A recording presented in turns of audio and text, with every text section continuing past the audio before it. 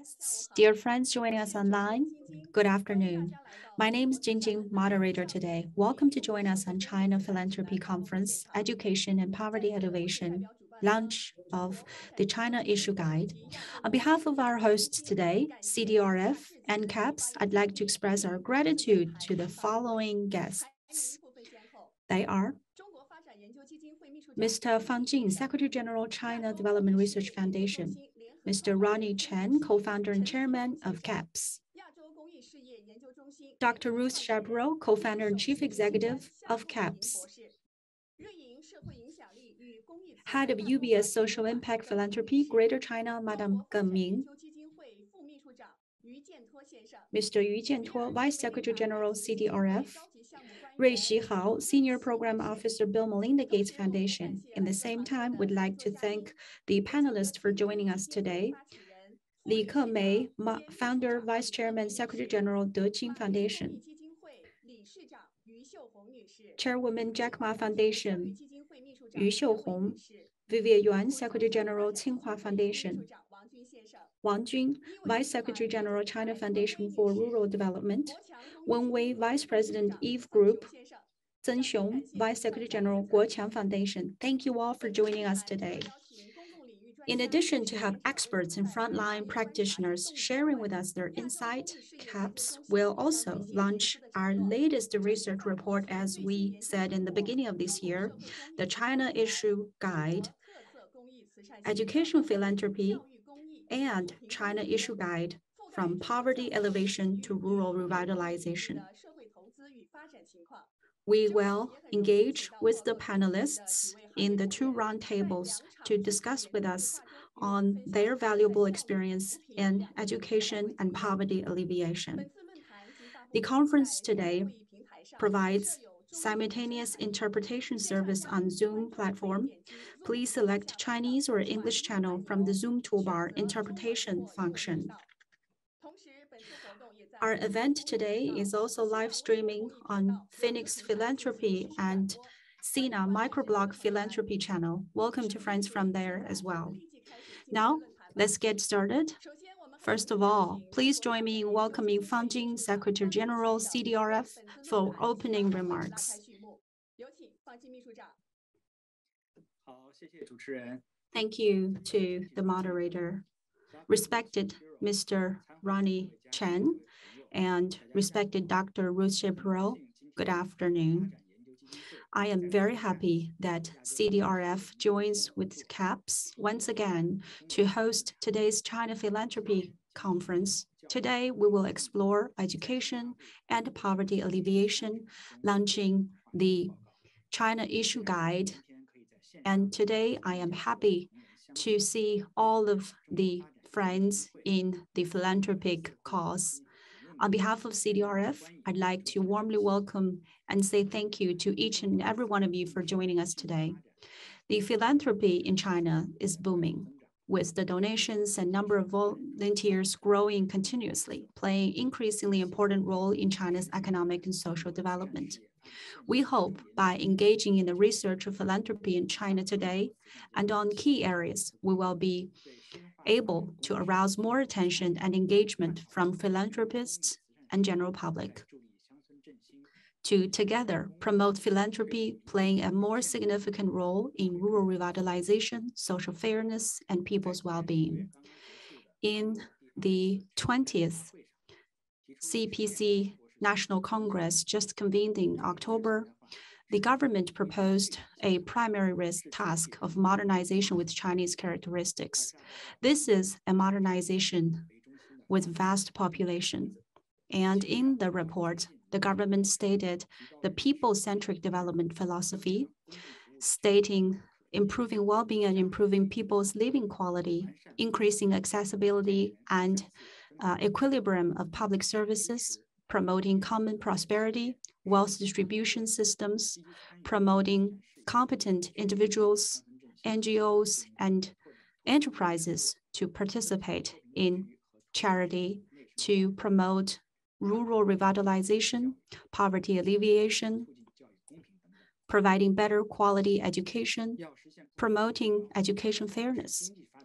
The common prosperity requires all of us to share the results and fruit of common prosperity while maintaining economic growth. So in primary distribution of resources, we should pay attention to fairness and efficiency. In secondary distribution, more care to vulnerable groups. And in third time of distribution, to help out one another. That's where charity and philanthropy call in. Actually, a lot of powers in philanthropy are already engaging and making great progress. As CAP's report said, the goal of China's philanthropy is aligned with the government in China. In last 10 years, China has realized the historic mission of eradicating poverty and building a moderate proper society, realizing the first 100-year goal, in particularly in eliminating absolute poverty, lifting almost 100 million people out of poverty, building the world's largest educational system and the social security system, health system, and educational accessibility have also witnessed a great leap forward. With our research, we found that rural areas in China have witnessed tremendous changes. Ever since 2005, CDRF has compiled our China National Human Development Report, focusing on social fairness. And our goal is to also promote social fairness and common prosperity. Later, in the underdeveloped remote areas, we started out our social experiment to carry out policy research, policy advocacy for children, education, and health in the remote areas.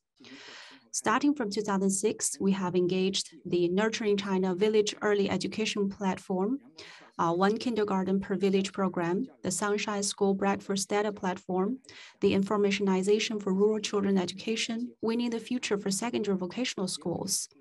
The One Kindergarten, One Village program started in the year 2009, providing early year education for year 3 and 6 kids from rural areas, promoting educational fairness and quality enhancement. The project is overseen by county-level educational department and supported by CDRF. Today, with the supports from all social sectors, this program covered more than 300,000 students with gross admission rate for 3-year preschool education surpassing 90%, even higher than national average, and many provincial governments are now engaging in that program as well. Education is the most vital means of interrupting the intergenerational transmission of poverty. Yet there are still urban and rural educational inequality in China. Since China's last few years, the Chinese government has had 3 revised versions for China development outlines, providing policy support for the well-being of kids in China. There is still room for policy improvement. We have made great performance. However, a lot of substantive investments still go down to town level and not yet penetrate to county level.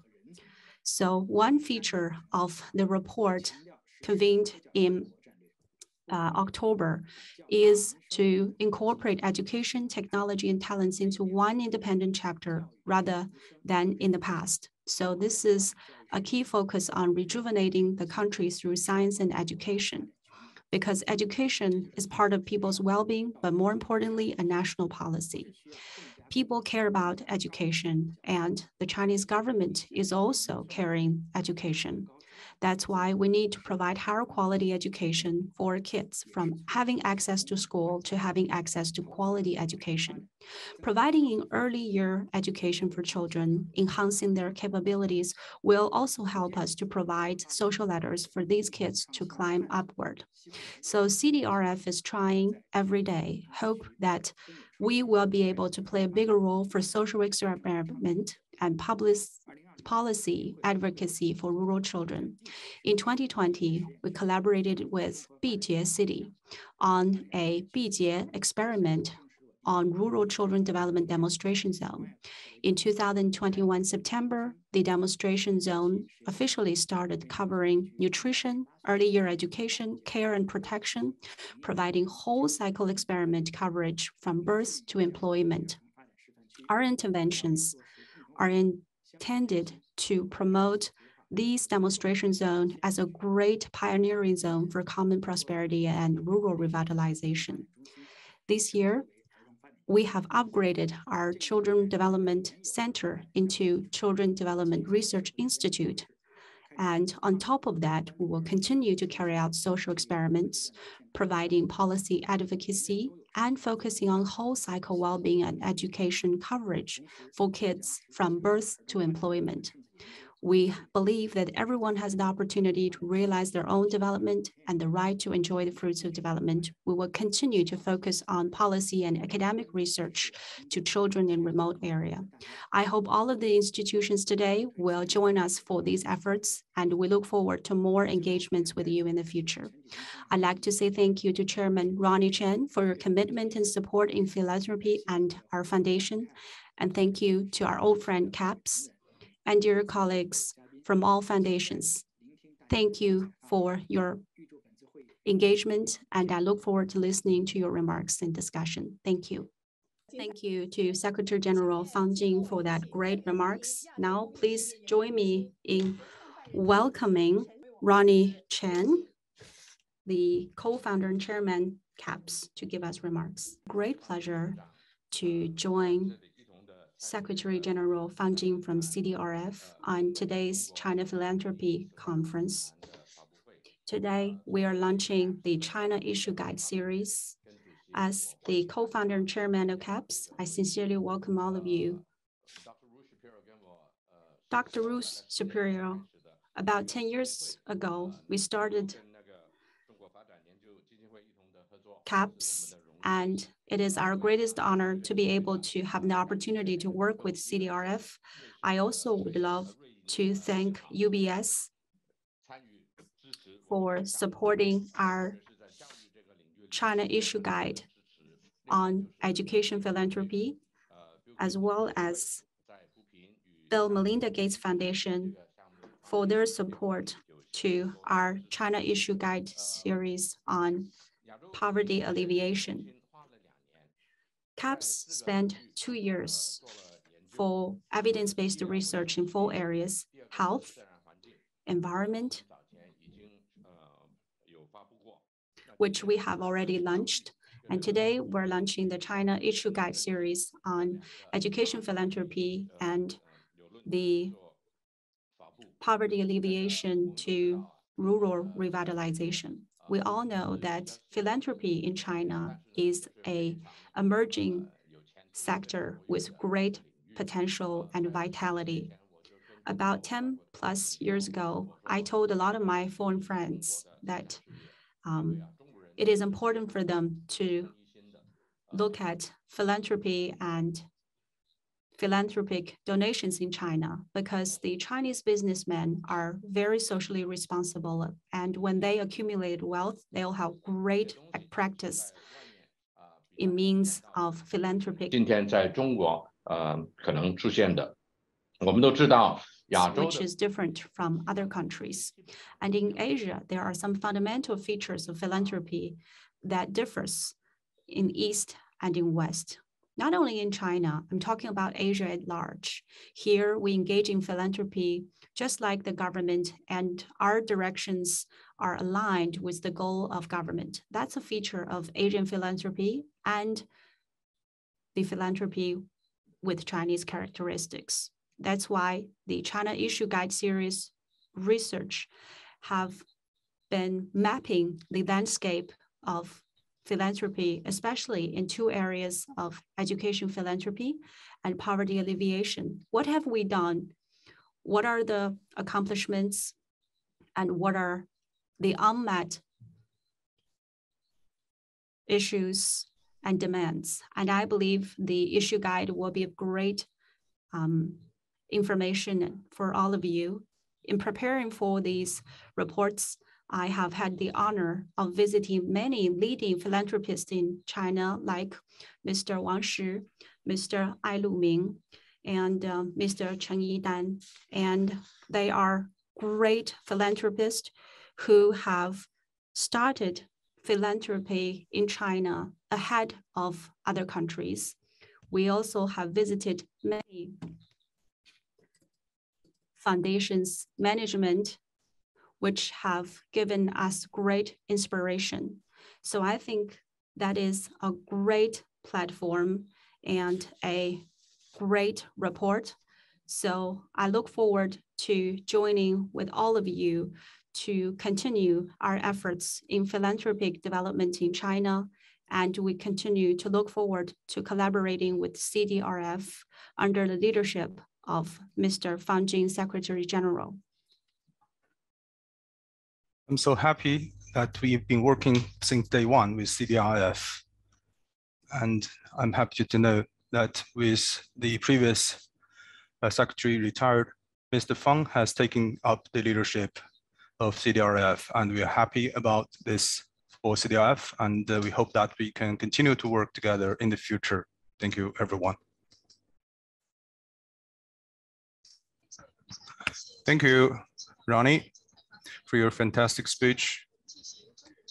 We are moving on to the announcement of the China Issue Guide. Announcement to continue to improve the quality and quantity of the philanthropic endeavor in China. And we are also trying to boost the environment for the different philanthropy endeavors in the field of education and poverty alleviation and so on and so forth. So we have conducted a number of research on philanthropies, and in this February, we have announced the Healthcare China Guide. And I'm gonna now invite the CAPS co-founder, chief executive, Dr. Ruth Shapiro, to give us a report on the philanthropy with Chinese characteristics. It's going to be in English, and please choose the translation function from Zoom. Let's welcome Dr. Shapiro. 朋友们，你们好。我真的不好意思，我的普通话不太好啊，所以我应该用英文。请你们用那个中文的地方，所以我可以说英文。Thank you very much for joining us this afternoon. It is my great privilege to be able to share our findings with you. First, let me thank our chairman, Ronnie Chan, for his tireless efforts on our behalf. Let me also thank our wonderful partner, CDRF, and in particular, Fang Jin, and our great friend and partner, Yu Jiantua, who you will hear from later in this program. We also want to thank the Bill and Melinda Gates Foundation, the Ford Foundation, and UBS for their support, not only for the China Issue Guide series, but for all of our work in China and around Asia.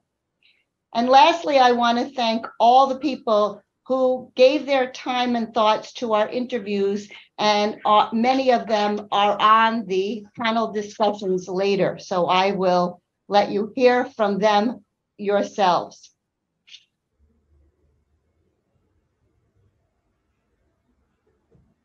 It's not going. Okay.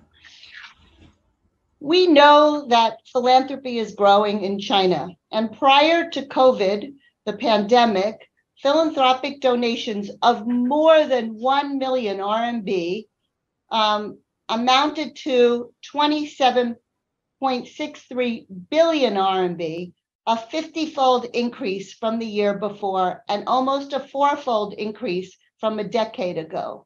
Now, the last few years have been strange for everyone.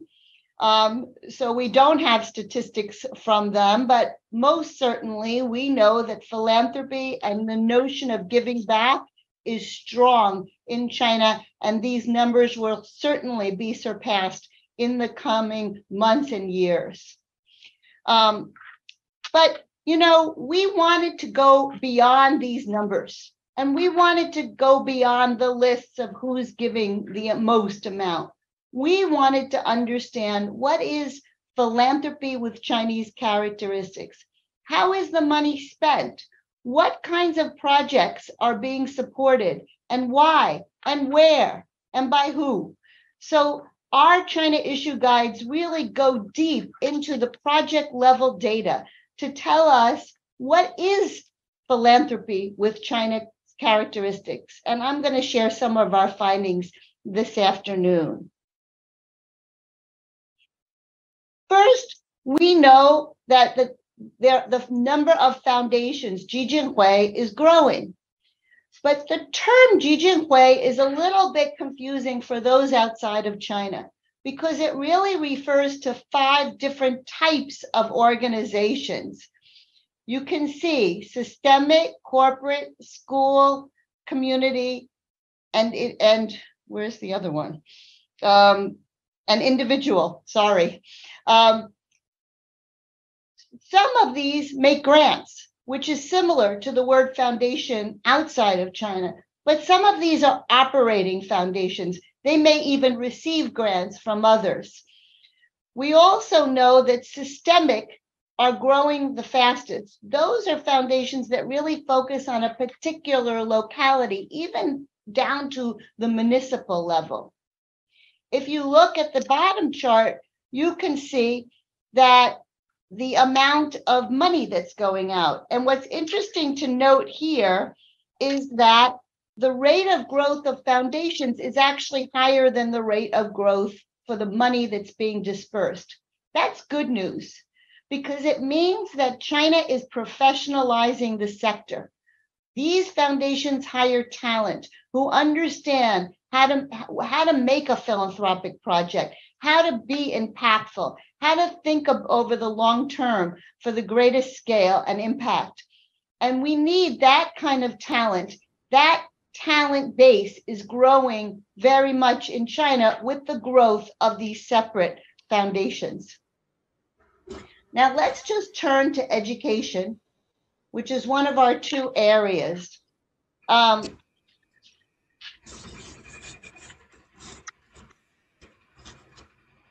Many of you who are listening today may know that when foundations in China give their reports to the government, they need to tag their projects. They need to identify the project. Is this a health project? Is this an education project? And it is not surprising to see that almost half of all projects are education. So you can see on the left-hand side, 48.42% of all projects go to education. In fact, education is near and dear to the cultural and kind of historical traditions in China. We also see that education is the largest when it comes to the amount of money. The chart on the left is the number of projects. The chart on the right is how much money is spent. And still, education makes up 1/3 of the actual money being deployed. So let's just look at the kind of projects that are being done in the field of education. You can see that higher education accounts for half. This is funding going to universities. And we have a really important speaker from Tsinghua Dashui later on who's going to tell us about the work that she's doing in terms of receiving and deploying the donations that she receives at Tsinghua.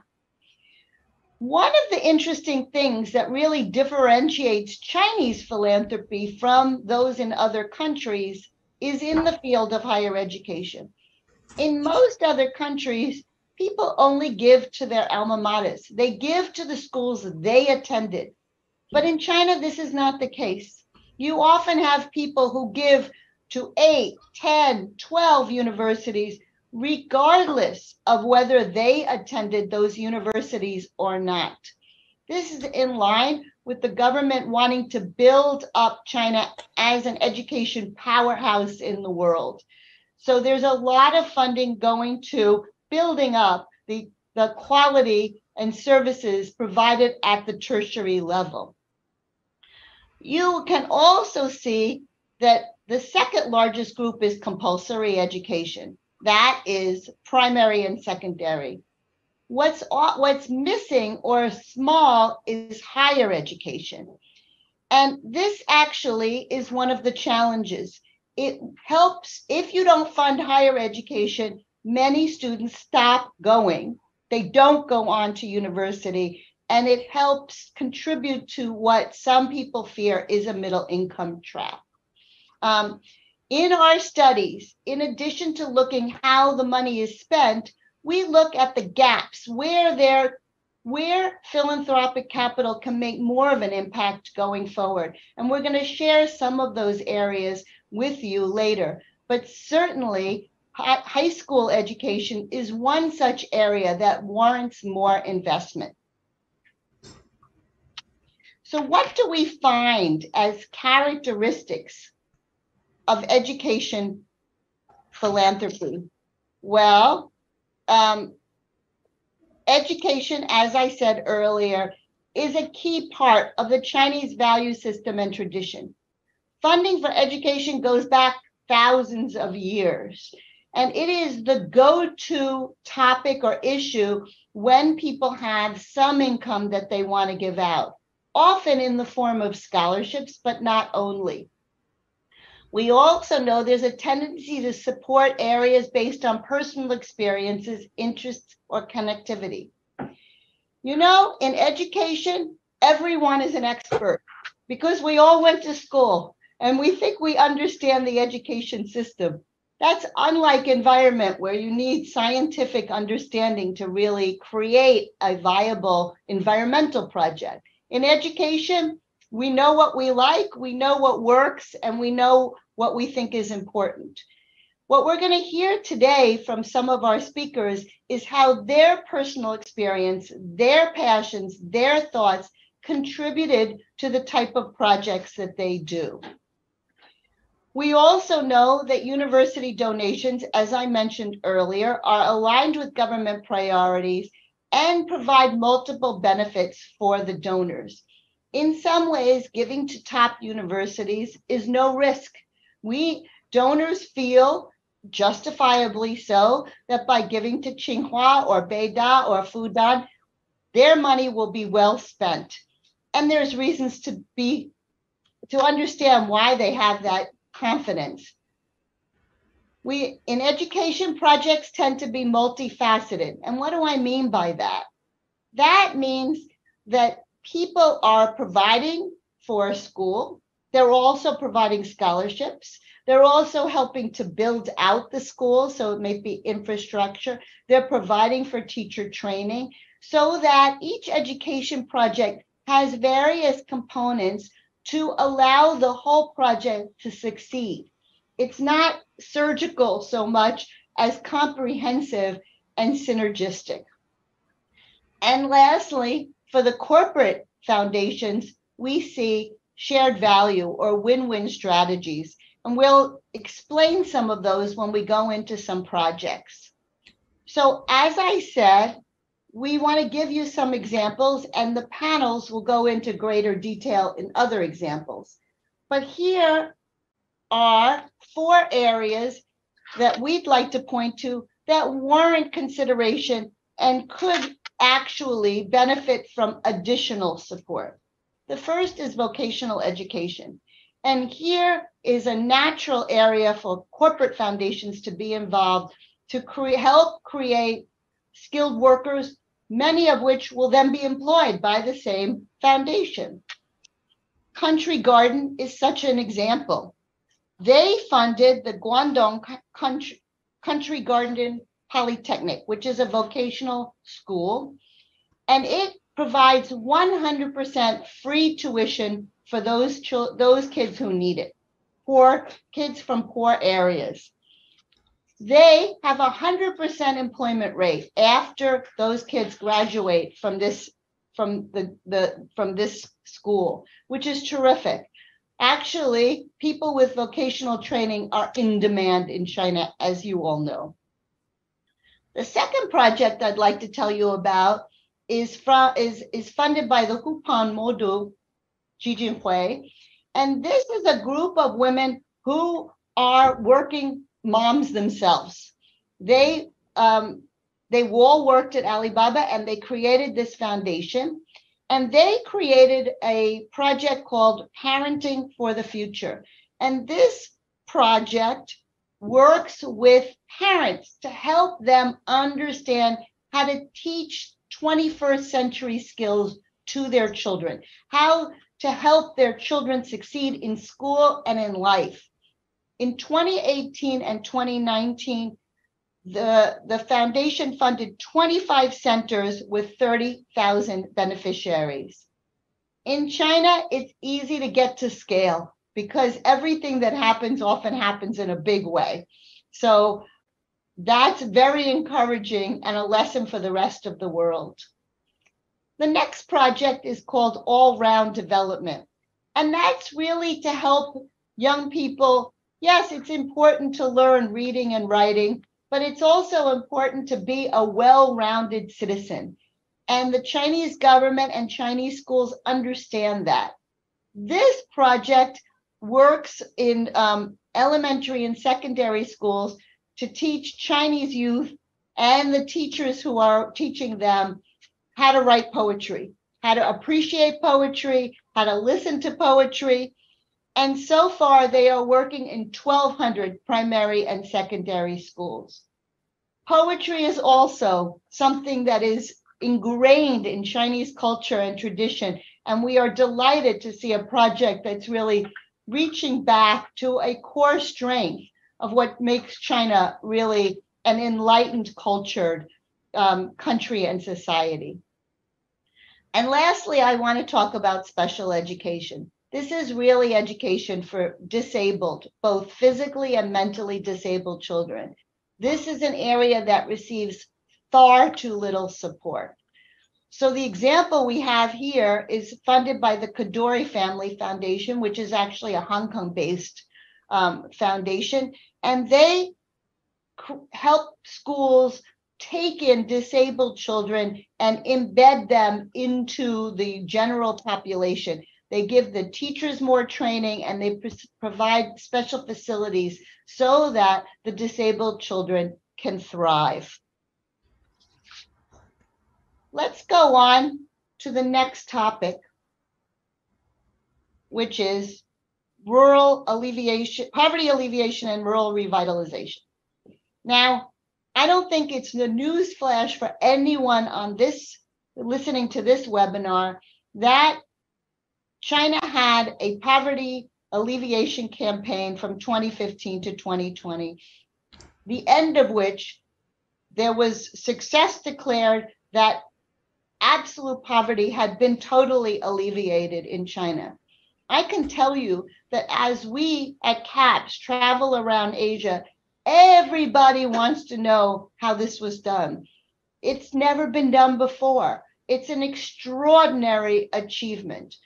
But we can't just rest on our laurels. We can't just say we've done it. Now comes the hard work of making sure that those poverty alleviation efforts are institutionalized. And that's why the government created the rural revitalization scheme to kind of bring us to the next level and create the institutions and structures that keep these people who have newly gotten out of poverty to allow them to stay out of poverty. For this particular aspect, our poverty alleviation work, we were greatly helped by Yu Jiantuo at CDRF. So, 谢谢你, Jiantuo. So let's look at what has been funded. First, similar to education, we can see the self-identified focus areas for poverty, and we can see that it's number 3. Now, this data comes during the 5-year period of the poverty alleviation campaign. So it's not surprising that there was an important focus on poverty. And we can also see that the amount of funding is also number 3 on the right-hand side. But I just want to make a note here. When you tell the government what a project is, you can only pick one tab. You can say this is a poverty project, or this is an education project, or this is a healthcare project. But poverty is almost, well, always aligned with something else. So it is an education project or a healthcare project. So these numbers are a vast underestimation. In fact, when we use the word fuping and other words associated with poverty, 1/3 of all projects tend to be poverty related. Once again, this data comes from the time in which the poverty alleviation campaign was going on, so that is not surprising. What kinds of projects were supported during this time? And we can see where the money went. Infrastructure accounts for the largest chunk. And by infrastructure, we mean building schools, bridges, hospitals, roads, water systems, particularly in the 832 counties that were designated by the government as the top destination for the poverty alleviation work.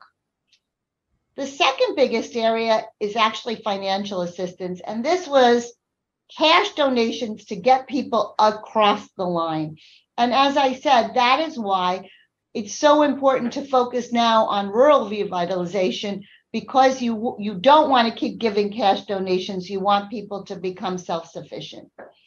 The third area, the third and fourth, is income generating, helping to provide livelihoods and jobs and ongoing income, and of course, education, which helps with poverty a great extent. So, what do we know about poverty alleviation? Well, here are our top findings. One, the government of China has been hugely successful in bringing together all the resources and coordinating them so that they can achieve the goal of alleviating absolute poverty.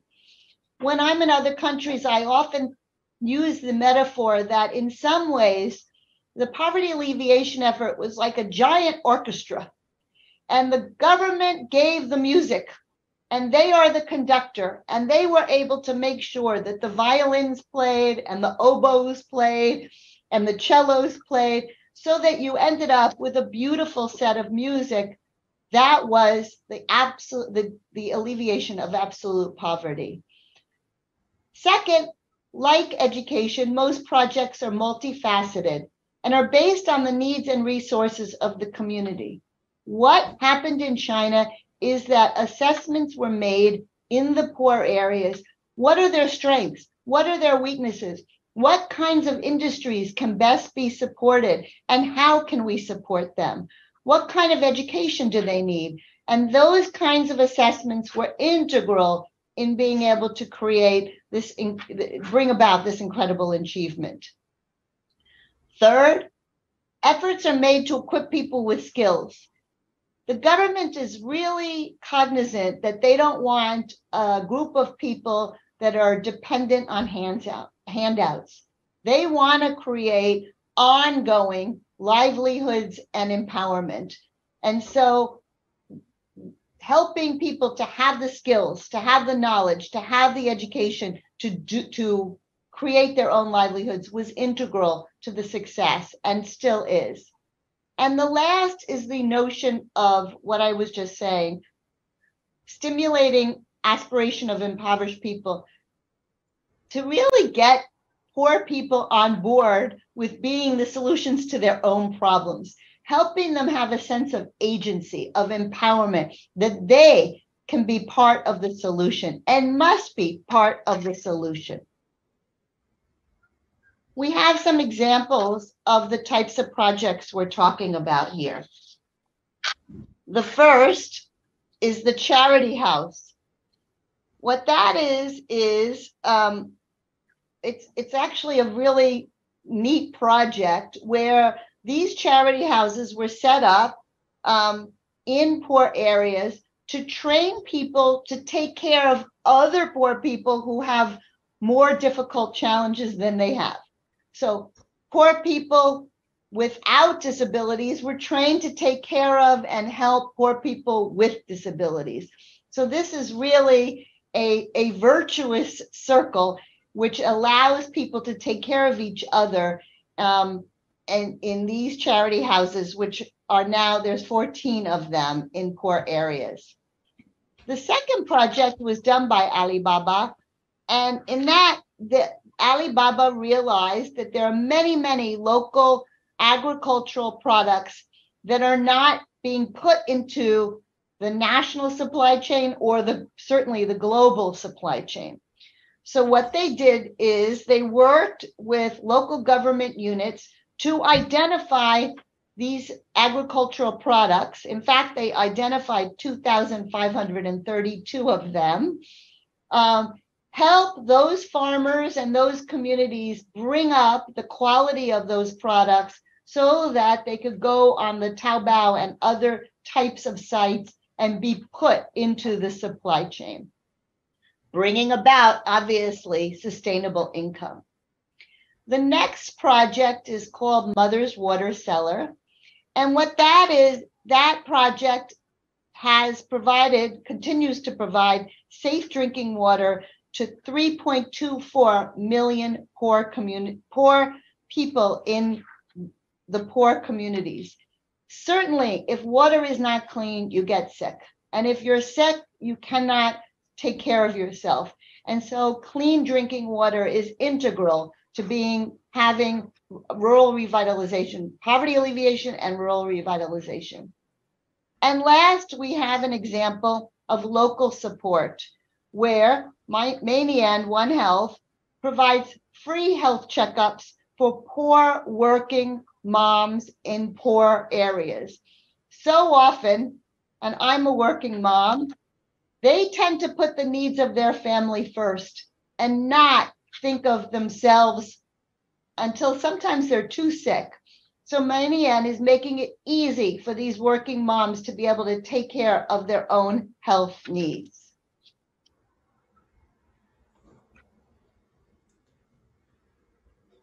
In our China issue guide, it's meant to be a guide to help people really understand what's possible for them. How can they help? What can they do? And at the back of the China issue guide, we show if you don't have a foundation, what can you do? You can donate to a social delivery organization. That can be an NGO or a nonprofit of some sort, or you can give to a GONGO, a government-operated non-governmental organization. If you have a foundation, you can develop in-house interventions. And what we have found throughout this study is that wealthy people who start foundations, and this is certainly true with the women from Alibaba, have expertise and understanding that they bring to bear in designing projects that are much more likely to be sustainable and impactful because they're bringing that understanding and that business rigor with them. That is true for family foundations, and it's certainly true for corporate foundations that have a lot of technical skills and understanding. They can be involved in CSR and shared value. What is important to realize is there's a spectrum of financing, and you can see that on one side is philanthropy, where there's no return at all, and on the other side is commercial investment, where you're hoping to make the largest return possible. Well, there's a lot in the middle: venture philanthropy, impact investment, and socially responsible investment. In fact, in this middle area, there's a proliferation of innovations happening in China and around the world that essentially bring business thinking, business tools to solve social problems. You can download our studies from our website and from our WeChat account. Here's the QR codes. I also encourage because there's not a Q&A session for today, if you have questions or comments, please write to me, ruth@caps.org. I would be very happy to hear from you in English or in Chinese. I have a very capable colleague, Anqi Chang, who is our go-to person in China, who has been integral in helping to make this China issue guide come alive and allow us to finish it in the first place. So please send us questions. Please engage with us. just because we're finished with this particular project, we look forward to doing a lot more in China, and we want to do it with you. So thank you again, and I hope you enjoy the rest of the program.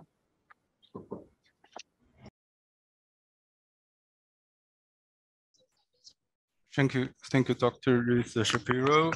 And China Issue Guide Series chapter on education is now announced. Congratulations. In this report, you can scan the QR code on the screen to download the report, or you can also access the website of CAPS to get the report. I believe with all the contribution of the philanthropists will continue to help us to grow this industry and endeavor for philanthropy. And now we're going to kick off the panel discussion for today. And in case you have any questions, please leave your questions on Zoom. We will collect them and send them to the moderators of the panel. Education philanthropy is one of the top priorities of philanthropic endeavor. We have invited the UBS Social Impact, Madam Geng Ming, for Greater China, and she will be the moderator of the panel. And we are also going to invite from the Qing Foundation, Madam Li Kemei, also from Jack Ma Foundation, Madam Yu Xiuhong, from Tsinghua University Education Foundation, Madam Yuan Wei, and they will be the panelists of the panel of education. Madam Geng, please, you will be the moderator. Thank you very much. Good afternoon, everyone. The SDG 17 of UN, number 4 is about education goal for inclusive and fair quality education for the people so they can have access to education. Supporting the education for the younger generation is the top priority of UBS. In this APS China Issue Guide, China has already built up the largest education system in the world. And the scale and complexity of Chinese education means that will be also gaps and unsatisfied needs. And we will ask all the leaders from different organizations to share with us the need of education that you have discovered. Starting from Madam Li, please. Speaking of the positioning of the organizations, I think there are 3 factors. Firstly, you need to look at the national policies. And secondly, you need to look at the world to understand the market need and the unmet need. And thirdly, based on your own resources and capabilities. So 2014 and 2013 are the starting years of the Qing Foundation. We are trying to support the education in our homeland, supporting the students and also provide prize money for the teachers. And President Xi mentioned the precision over the Alleviation. For those who cannot attend the schools are now covered by the government initiatives. And then we have transferred our effort to quality education for younger generation. And we, based on our observation and based on our conversation with the local education organizations and teachers and the students, we find out the aesthetic education in rural area is a weak link. In 2013, we started to work on the singing activities for the primary and secondary schools. And in 2015, we have started our choir program for the students. The vision is to make sure the students in the rural area can always access high quality music education. The slogan is to use the voice to enlighten the heart. And currently in the background of rural area revitalization, we are continuing to focus on this area. Thank you very much. Thank you, Madam Li. At Jack Ma Foundation, we are registered by the end of 2014. Starting from 2015, we established our strategy about education philanthropy. And we have a lot of works in the education field. I'm focusing on the rural education initiatives. Like we said earlier, as a philanthropic organization, we need to look at the need of the society. We also want to find out where we can kick in to solve some problems we have discovered. In 2015, we are starting to focus on the rural education, and we did some market survey, and we looked into the reports, and we did interviews in the field. So in the countryside education, I think it's a very complicated system. Many society issues is based on a complex system. There are many perspectives you can choose. And so we looked at the stakeholders, and we are trying to break down the mission. Speaking of education, the beneficiaries are, we need to know that who would be our beneficiaries or the customers of the foundations. And of course, they are going to be the students and kids in the countryside. So Jack Ma used to be a teacher, and he has his personal affections for education in the countryside. We want to support the children. We want them to be better. And how can we help the students in the countryside? And we are supporting them through our strategies. And we know that for the children, the development is actually including the education they get in the school and also at home and on the society. And home education is most important. However, we cannot deal with each individual families, especially in the countryside. The parents are actually working in the city. They're away from home. And we need to look at the real need. And we also need to understand our resources, whether we have the capability to deal with the needs. So we are trying to focus on the education atmosphere in the school. So the home education, school education, and the society education have been analyzed. And then we try to focus on school environment for the education endeavor. And inside the school, despite that, our strategies and the systems have macro impact on the students. However, the teachers are more important to give impact to the students, and the atmosphere is also very important. That's why in our program, we have a few series, countryside teachers, headmasters, and boarding schools. And these are the 3 projects we had.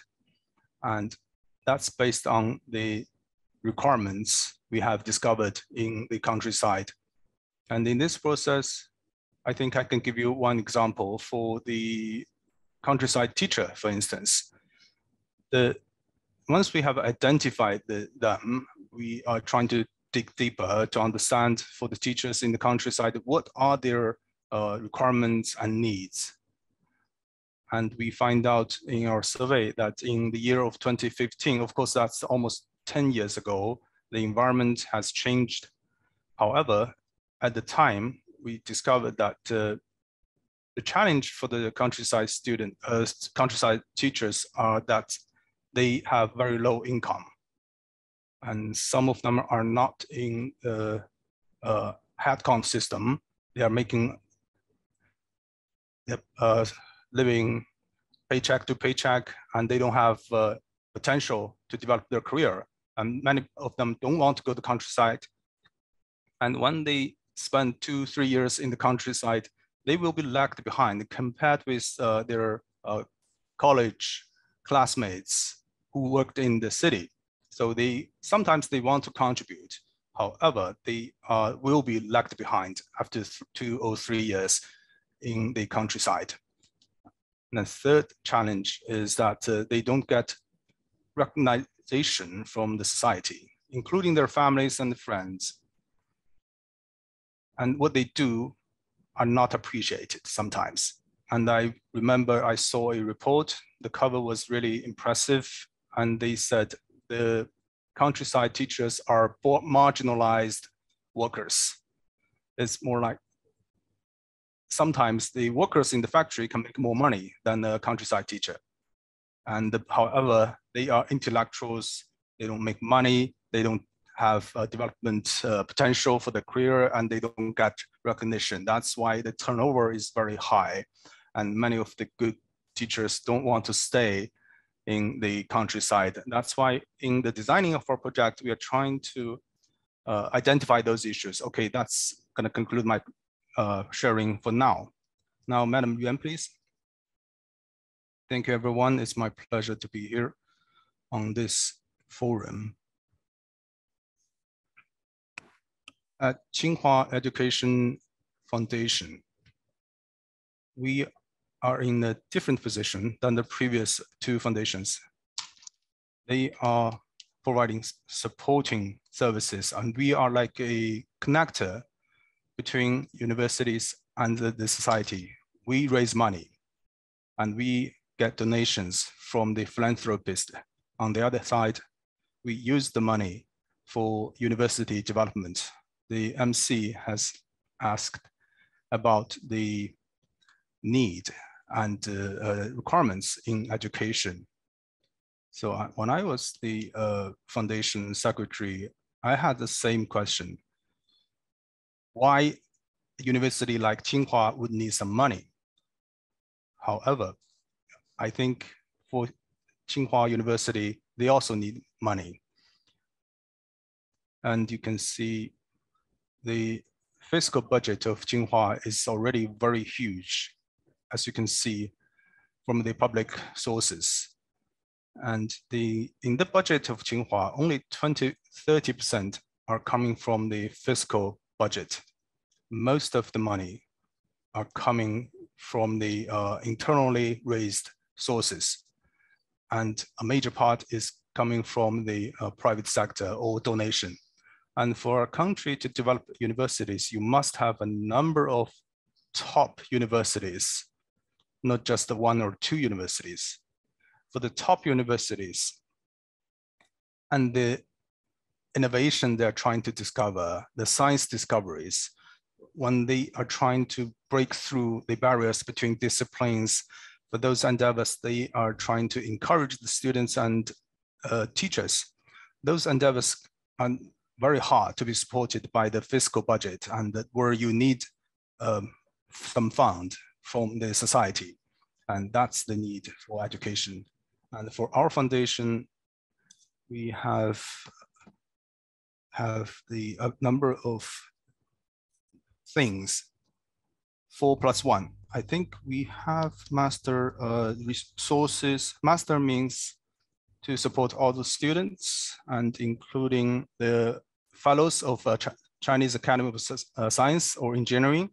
We also have international scientists who have come from other countries. We are also educating other teachers.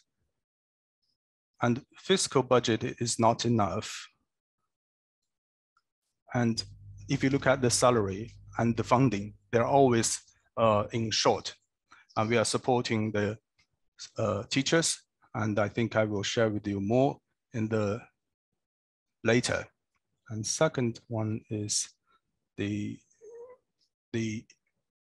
for talents. That means for the students, we have scholarship, assistance.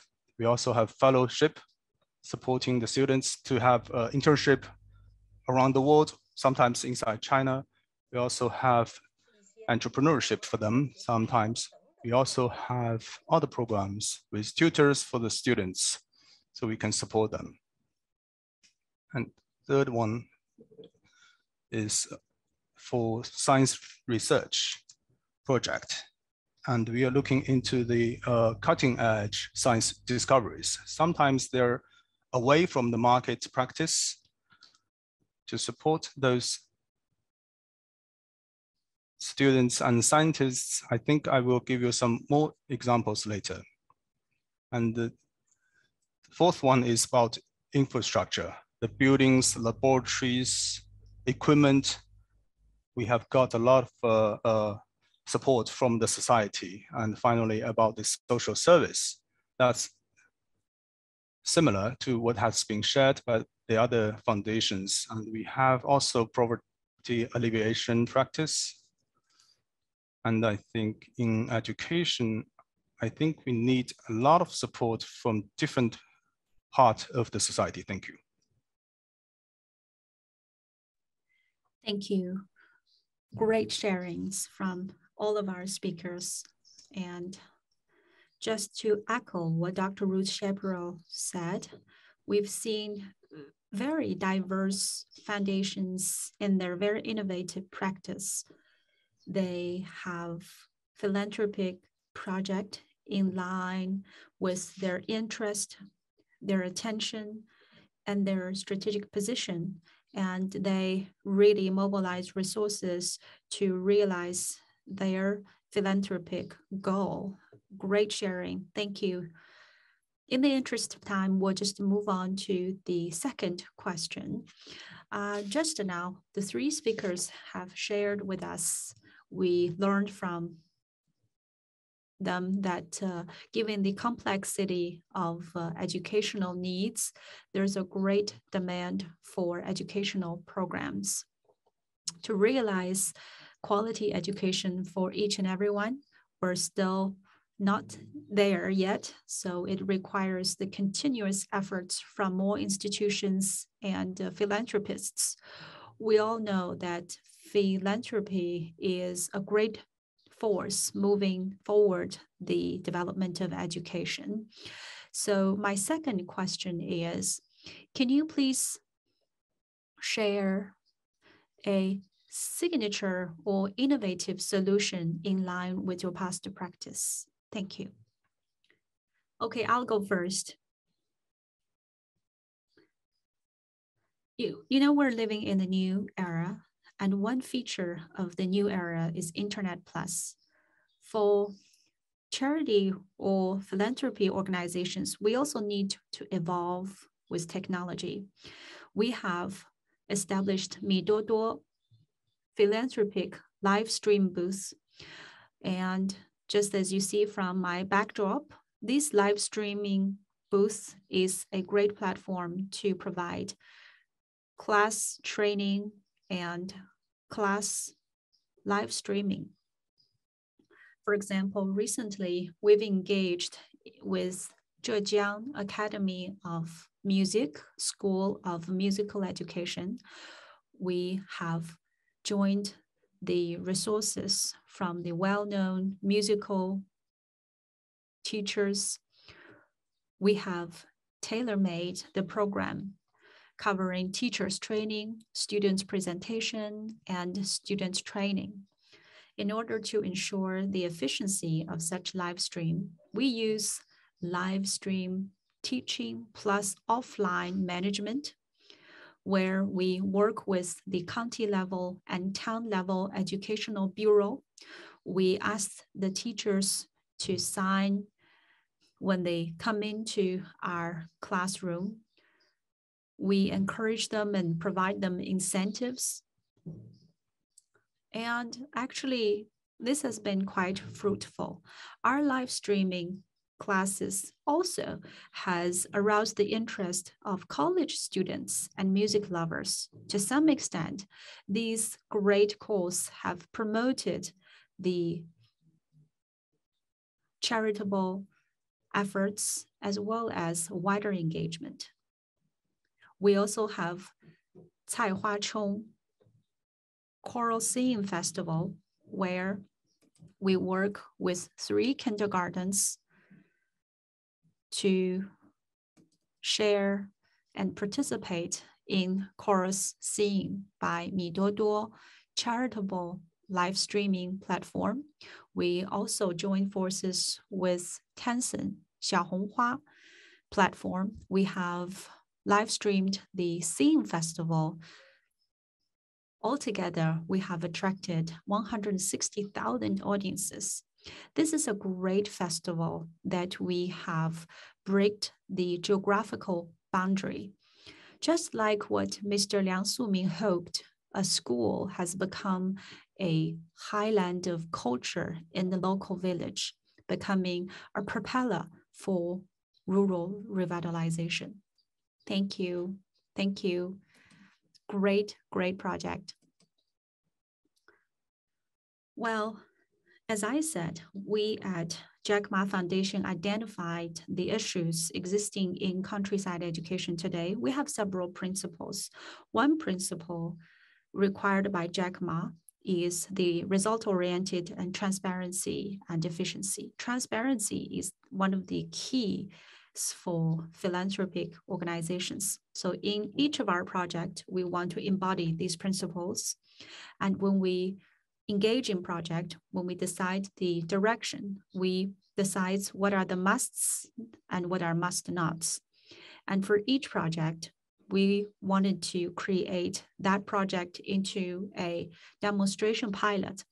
As a philanthropic organization or a foundation, we have limited resources and we can never dream of solving all problems with one project. So when we position one project, we position that project as a demonstration project with the right methodology. And then we reflect upon the project model for scaling up. For example, when we designed the headmaster plan, we noted that the teachers, they need to improve their methodology, but also a headmaster has great impact on one particular school. In our survey, we found, given the existing mechanism, a lot of headmasters were promoted from previously being teachers. As headmaster, they are a manager, they are an executive, and the job responsibility for a headmaster differs from that of a teacher. As executives, we all know that to organize one particular organization is very different than engage in one project. So in our survey, we found out that the dissatisfactions of the countryside teachers not only come from their low income, their low social status, but also from the way their headmaster managed them. So in second year after establishment, Jack Ma Foundation paid attention to the headmasters enhancement program. In designing the project, we incorporated the principle of transparency, efficiency, and each year we selected top 20 headmasters and we make them the role models.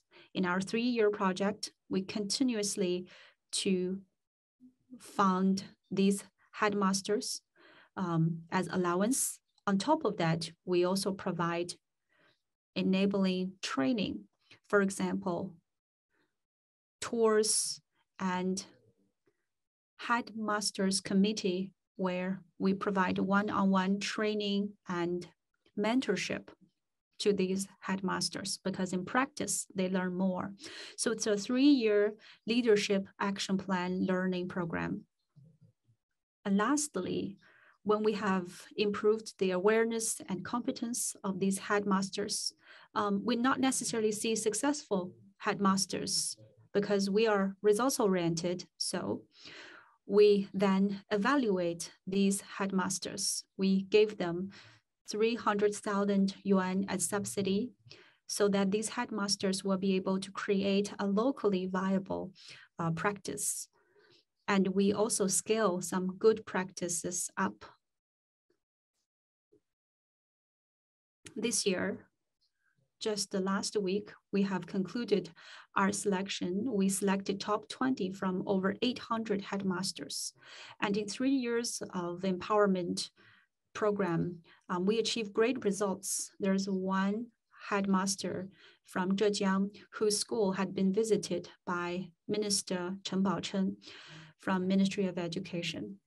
And we even have incubated very, very insightful and successful headmasters with great impact. And we also collaborate with local educational bureau on creating the studio of well-known headmaster. Now, I also want to touch upon the principle of transparency. Transparency is very important. We just serve as a platform, but we collaborate with media and we synergize with everybody in the industry. We work with professional HR agencies on developing professional selection standards to make sure the role models we have selected are truly headmasters rather than headmasters liked by the foundation. So the people working in the foundation are not allowed to serve as jury members. So this really makes sure that we are neutral and we rely on professional organizations to help us select the top headmasters. That also has increased the transparency and accountability of our program. As I said before, we have one particular headmaster.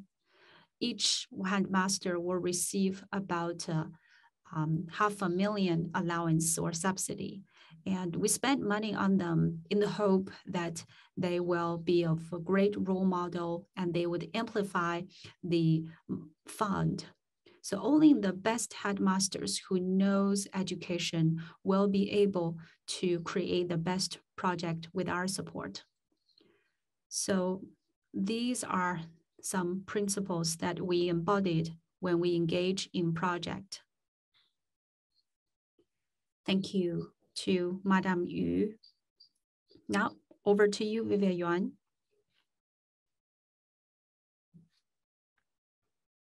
Thank you. As I recall what Dr. Ruth Shapiro has mentioned, a lot of philanthropists would love to donate to top universities and their associated foundation because they know these foundations from top universities will have the money well spent.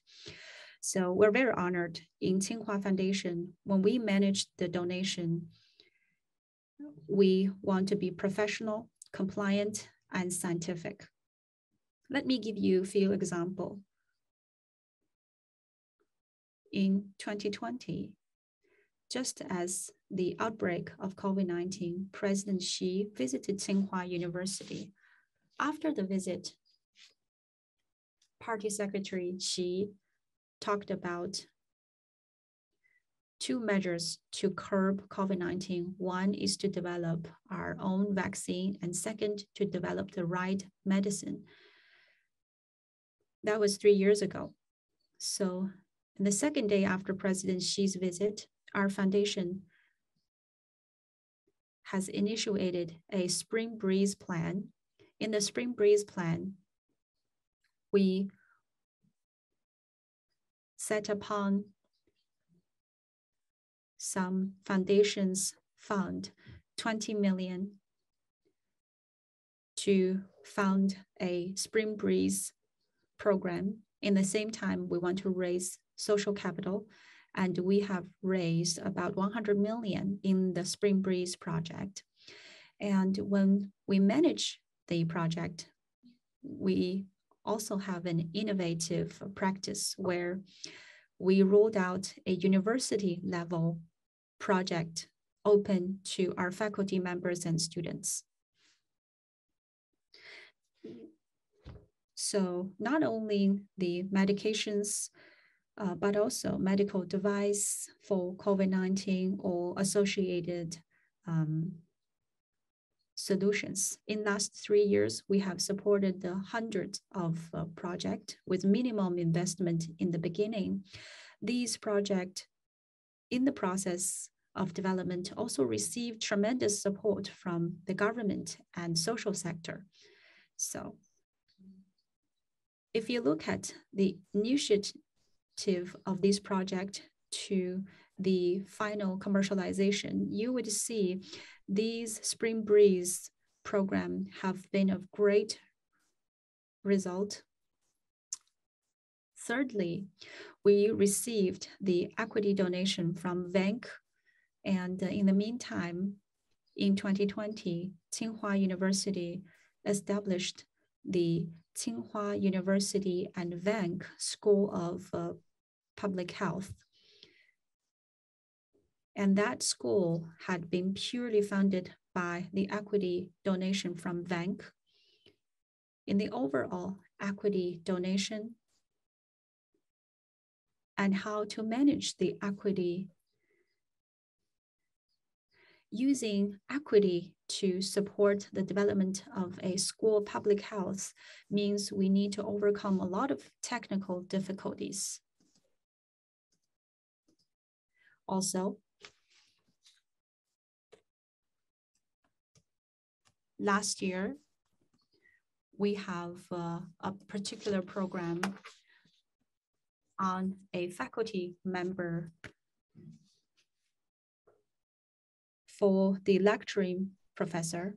Last year, we have raised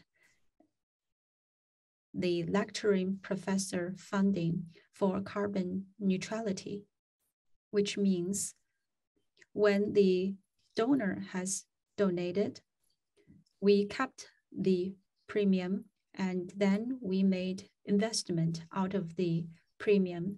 And with the return from the investment, we provide continuous support to these programs. That means a foundation like such has to be professional, capable of professional investment management capability. And in the process of the selection, we also have compliantly designed the selection process. So our foundation serves as the founder, where we entrust the university to be the practitioner, where University of Tsinghua, they carry out the whole project under our supervision. In terms of scholarship, we also have some innovative practice. For example, Lenovo supported Tsinghua Foundation in creating a subsidy for students. For example, there has been 10 years since we rolled out this program, and over the last 10 years course, we supported the impoverished and underdeveloped areas college students to better study at Tsinghua University and even engage in international communication. So from the perspective of Tsinghua Foundation, over the years, we tried our best to create innovative scientific project that is compliant to make sure every penny is well spent. Okay, thank you. I've heard fantastic speeches and the sharings from three madam. It's really intriguing. And your foundations are leading foundations in different sectors, and in your sharing, whatever we do in terms of the solutions and innovations, we always hope that our students and kids can be fully involved. And we hope that we can get support from the government and from other organizations. And result orientation, professionalism are all very important keywords you have shared, and they are very inspiring. And so far, globally, we have noticed new innovative means. For instance, so collective impact program or collaborative philanthropy as well. And we are doing something ourselves, but we hope that we can also work with others. For those who can see the same kind of gaps and challenges, and we want to work together to really establish long-term sustaining programs in this field. So I want to ask you, what you have discovered in your own field? And we want to know the focus area of the three foundations. And at UBS Foundation, we are focusing on the children education, especially in countryside. And we hope that we can really create some synergy here. And that's where we want to hear from you, please. So I think you're talking about cooperation. Yes. So in my foundation, we are working on the chorus education for the primary and secondary school in rural area. The social pain point is that the education of music is really missing in countryside of China. We have a system solution for that. it's like a very long chain of actions. We are trying to attract resources from every trade of the world. And in this chain, we are trying to design some nodes in this chain so we can open up and attract more resources, organizations, and volunteers, where we can co-create the projects and advance it. And so we can be more focused and making it more effective. For instance, we have one foundation as our partner. We also have a Barsha Foundation. We also have Xinhui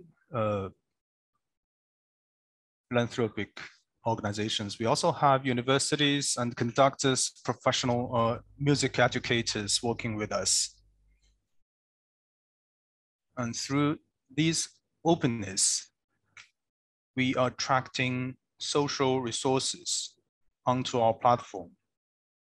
So that is what we have been trying to do in the first place by designing this system from day one. Thank you, Madam Lee. Very good. Madam Yu, please. Speaking of cooperation, I think it's very important. For foundations, we need to have fellow partners. And that's how we started our foundation. In all of our countryside education programs, we always have partners. And based on the specific characteristics of the project, we have different means in working with the partners. To give you 2 examples, for instance, there's a project called Boarding School Program in countryside. And in addition to designing the project, we always want to create a platform, like Jack Ma said, and philanthropy is an endeavor of everyone. We want to create synergy, pulling all the resources from different parties. And working in the counties, I think it's mostly effective based on our research. So we are working with the Bureau of Education in those counties. For instance, in those 10 counties we worked, we know that there are policies from the Bureau, and there are program and frameworks from the Bureau of Education in each of the provinces of China. However, there will be budget plan from the education agency in the counties. And this is a capital intensive project. So the Bureau of Education is actually helping us to coordinate and design the resources needed for this program. And we have some pilot program in the schools, and they give us advices, and we are also recruiting professionals to give advices. And the resources from the county government will also be provided. And we are actually providing a professional support, including the financial support.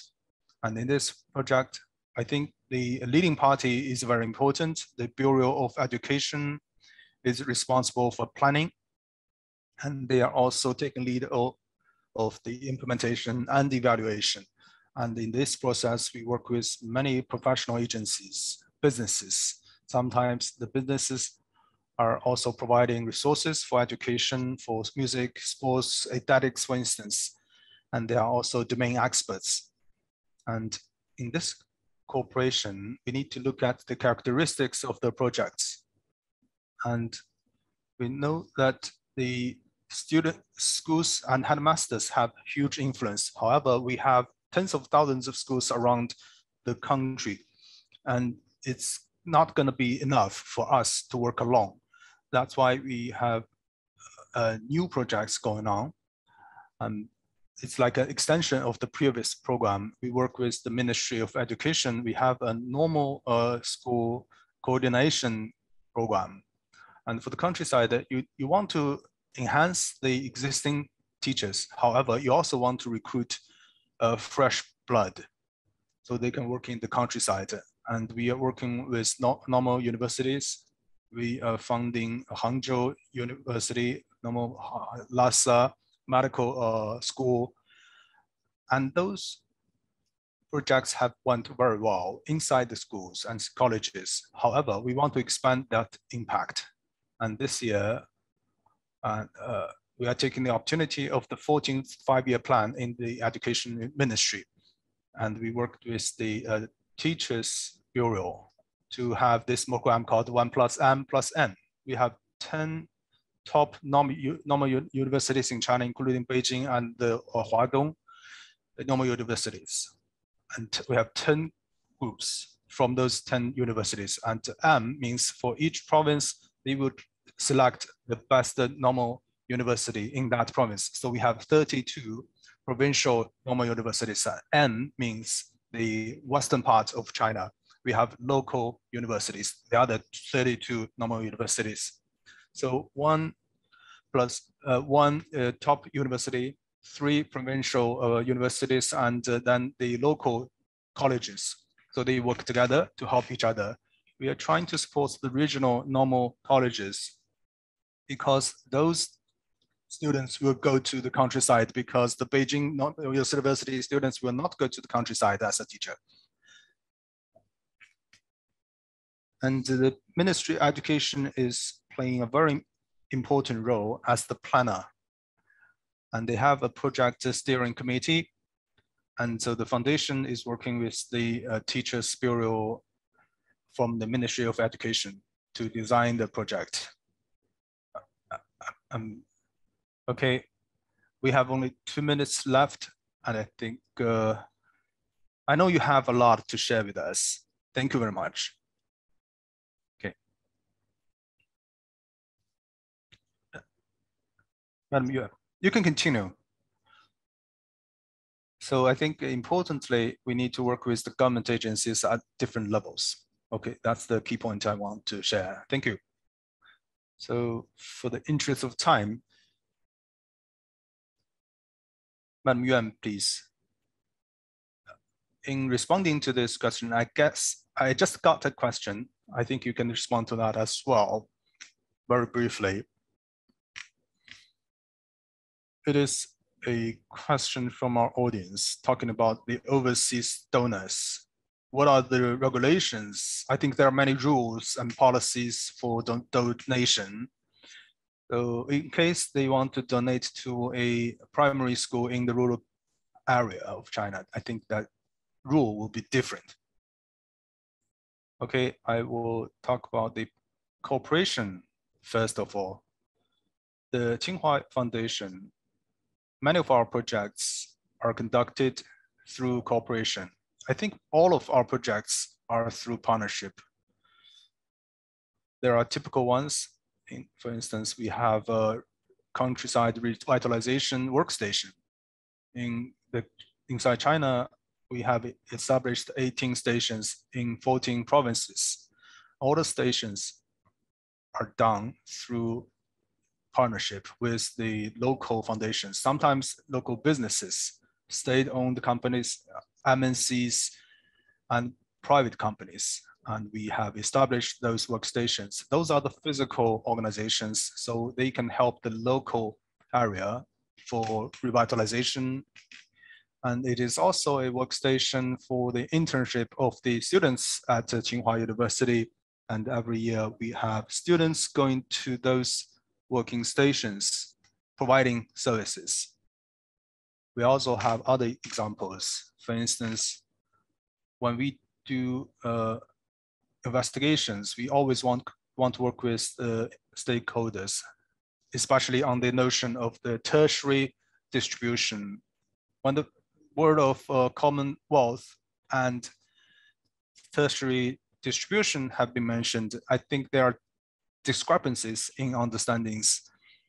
And I think we as organizations, we need to do something, because at Tsinghua University, we have capabilities in research, and then we work with the donors, entrepreneurs, to really define what is the tertiary distribution.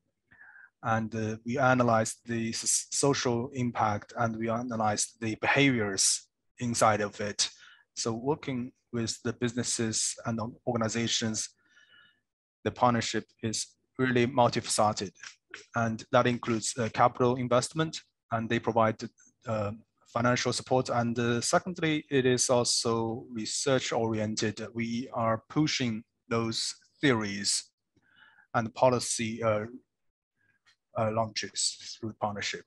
And in your question, talking about the donation from overseas, that's also a very interesting topic. There is a process for that, and I want to briefly talk about this. We just received an endowment from overseas donors. It's highly complicated. You need approval from a foreign exchange. You also need to get approval from the Ministry of Education and the Civil Affairs. Normally, it's cash donation from overseas. However, and in our own internal process, we need to have due diligence of the donors from overseas, and then you need to go to the Public Security Bureau for registration, during which you need to provide a number of documents. So the process, you need registration. That's most important in the process with the Public Security Bureau. That's the directing donation. And then speaking of the countryside support, I didn't understand your question. I mean, the process for a rural school would be different.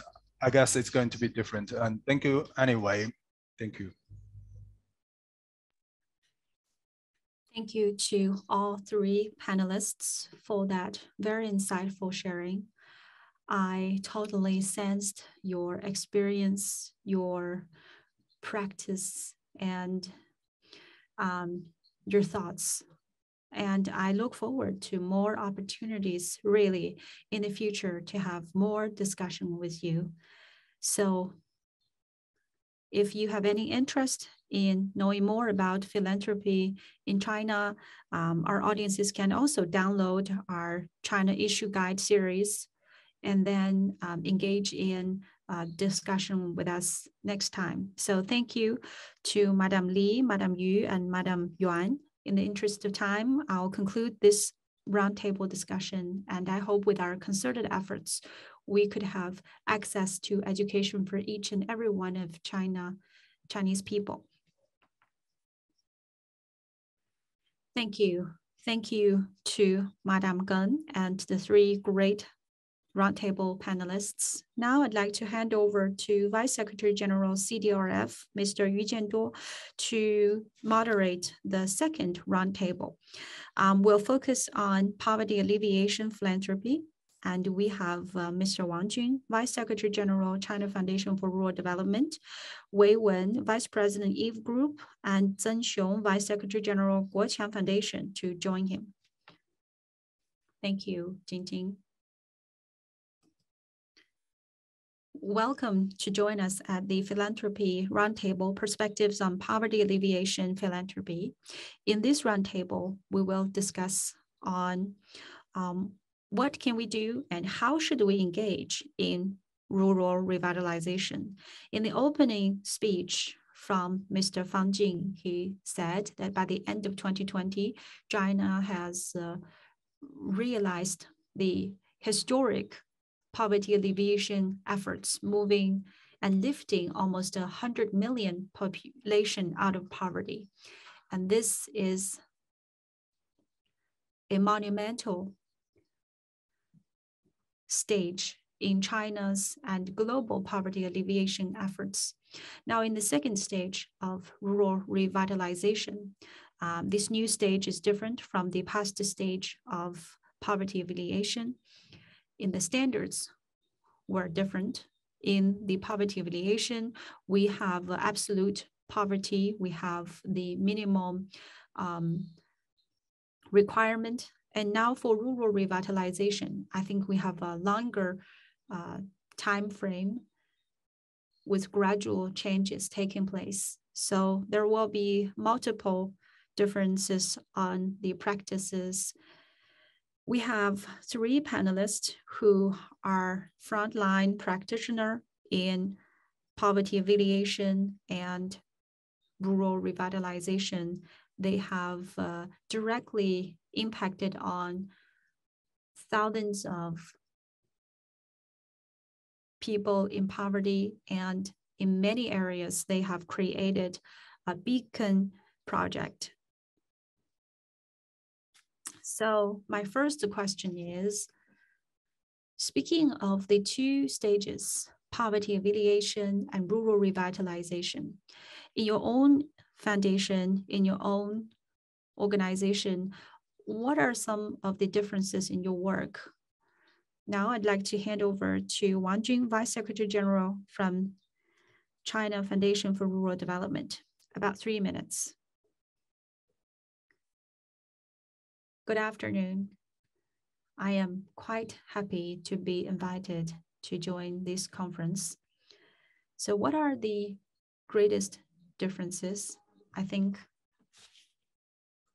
we need to shift from solving the absolute poverty to providing resources for people living in underdeveloped regions. Because in poverty alleviation, we have one support. We provide them worry-free for their food, house, and we provide them medical care. But now in rural revitalization, we shift our focus on education. For example, infrastructure building, dormitories, libraries building.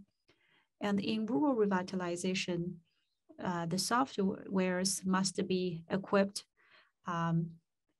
with the hardware's development. For example, teachers training, classroom improvement. So in the rural revitalization, we need to promote quality education. Second, in terms of the health and countryside health, in the past poverty alleviation stage, we've supported in medical device and medical infrastructure. But now in the new stage of rural revitalization, we want to continue to enhance the capability of the countryside doctors, not only giving them good equipment like mobile medical device, but also improving their competence. Now we have initiated a project in 160 key counties. We cover all of the doctors in the program. And also we have a housing project. In the past, poverty alleviation, we built houses, but now we focus on hygiene. For example, the treatment of wastewater, the solid waste treatment. And now we also pay more attention to fairness and sustainability of the people living in rural areas. So it's from having no access to resources to providing better access to resources. Okay, now let's move on to Wei Wei from Eve Group. Good afternoon. My name is Wei Wei from Eve Group. Today, we're talking about the poverty alleviation philanthropy. We have Eve China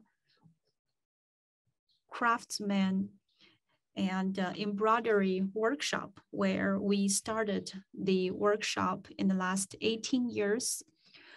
We have built an enabling platform for the embroidery and people who embroider, because we are a fashion group, and we noted that for China's fashion industry to further bloom, we need some intrinsic cultural element. So about 18 years ago, we have a team who visited the people living in the mountains and villages to survey these craftsmen. For example, the Miao ethnic minority and Bai ethnic minority living in Yunnan, they really have excellent embroidery techniques, which cannot bring them economic value. So back then, we tried our best to create economic benefits out of these embroideries so that all these craftswomen could find a good way of life. So our president, Madam Xia, said, for these embroidery women, we want to help them to stand on their own feet by making their own embroidery while feeding their baby. So in the last 18 years, we visited Xinjiang, Qinghai, Neimeng. We covered 30 ethnic minority groups in China. We built the only available traditional embroidery enabling platform. We have two databases. The first database is over 18,000 embroidery women. And we put them in our database, including their name, their specialty, their particular technique. The second database is on the traditional Chinese embroidery pattern database. We have identified the ethnic minorities' typical pattern from their garments. And then we put them into database as design sketch. Over 8,000 of patterns in the database now publicly available to over 1,600 designers worldwide. So the embroidery women are still doing what they do, but their broderies now access to the consumer's wardrobe. So such a project is not only what we engage in our philanthropic cause, but also what we do day to day.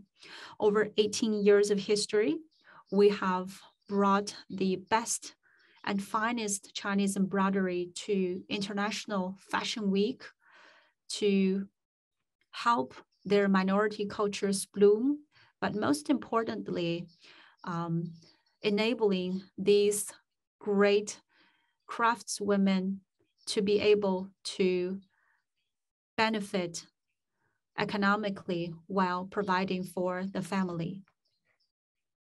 So when we think about how to focus, I think our key philosophy is on how to create industrial economic value out of these traditional crafts.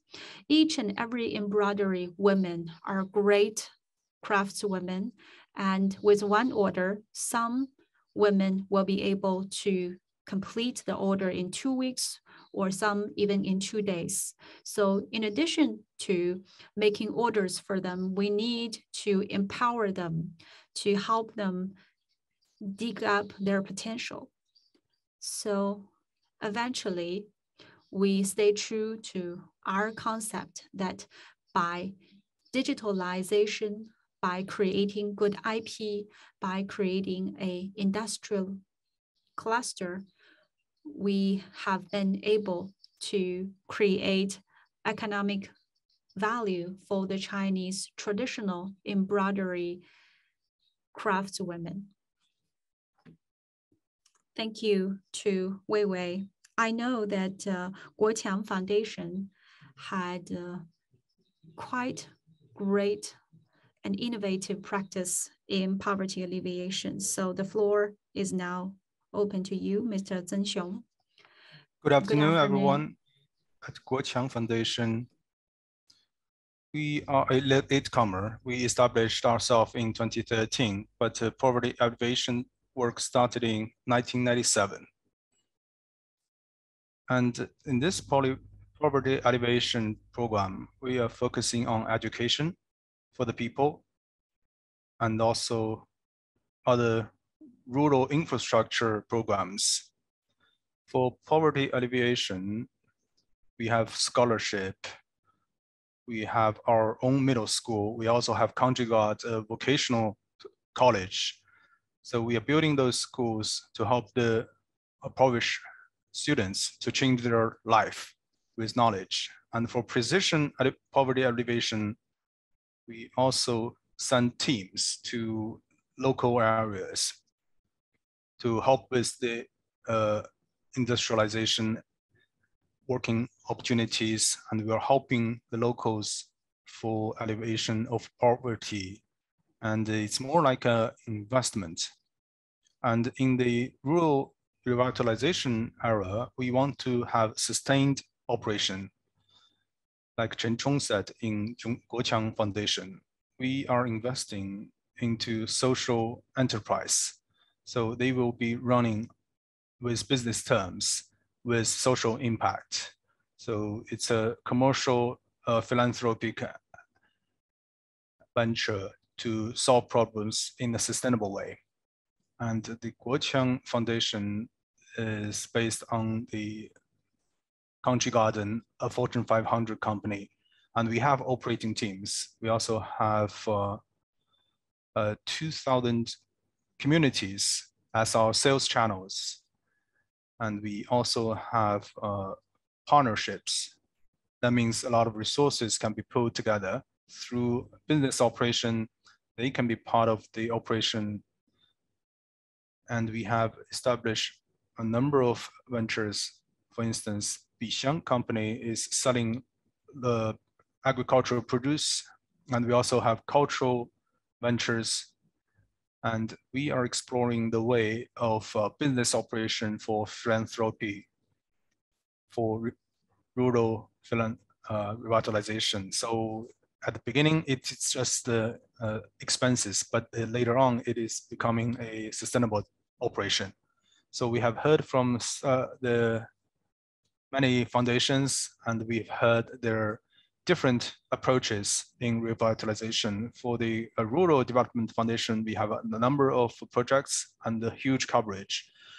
And we have a huge audience as well. We have established our social impact for years, and the Yiwen Group has 18 years experience in one thing and one thing only. And they have digitalization, commercialization of the product. And at Guoqiang Foundation, they have also use this sustainable development method for philanthropy. And in this era of rural revitalization, sustainable philanthropy is going to be the focus. Business market-oriented means should be integrated with the philanthropy as a new paradigm. And I just want to ask you to share with us, what is your exploration in this journey? What are the most helpful things for the sustainable development? And what would be the challenges you have faced along the way? Mr. Wang Jun, please, you can start. That's a great topic. When we are trying to understand rural revitalization and poverty alleviation, there's a difference. In the poverty alleviation, it's mostly philanthropy. It's just a donation. But the revitalization is really about sustainable development. So there are different ways for philanthropy. Sustainable development is going to be a very important paradigm. And our foundation, we are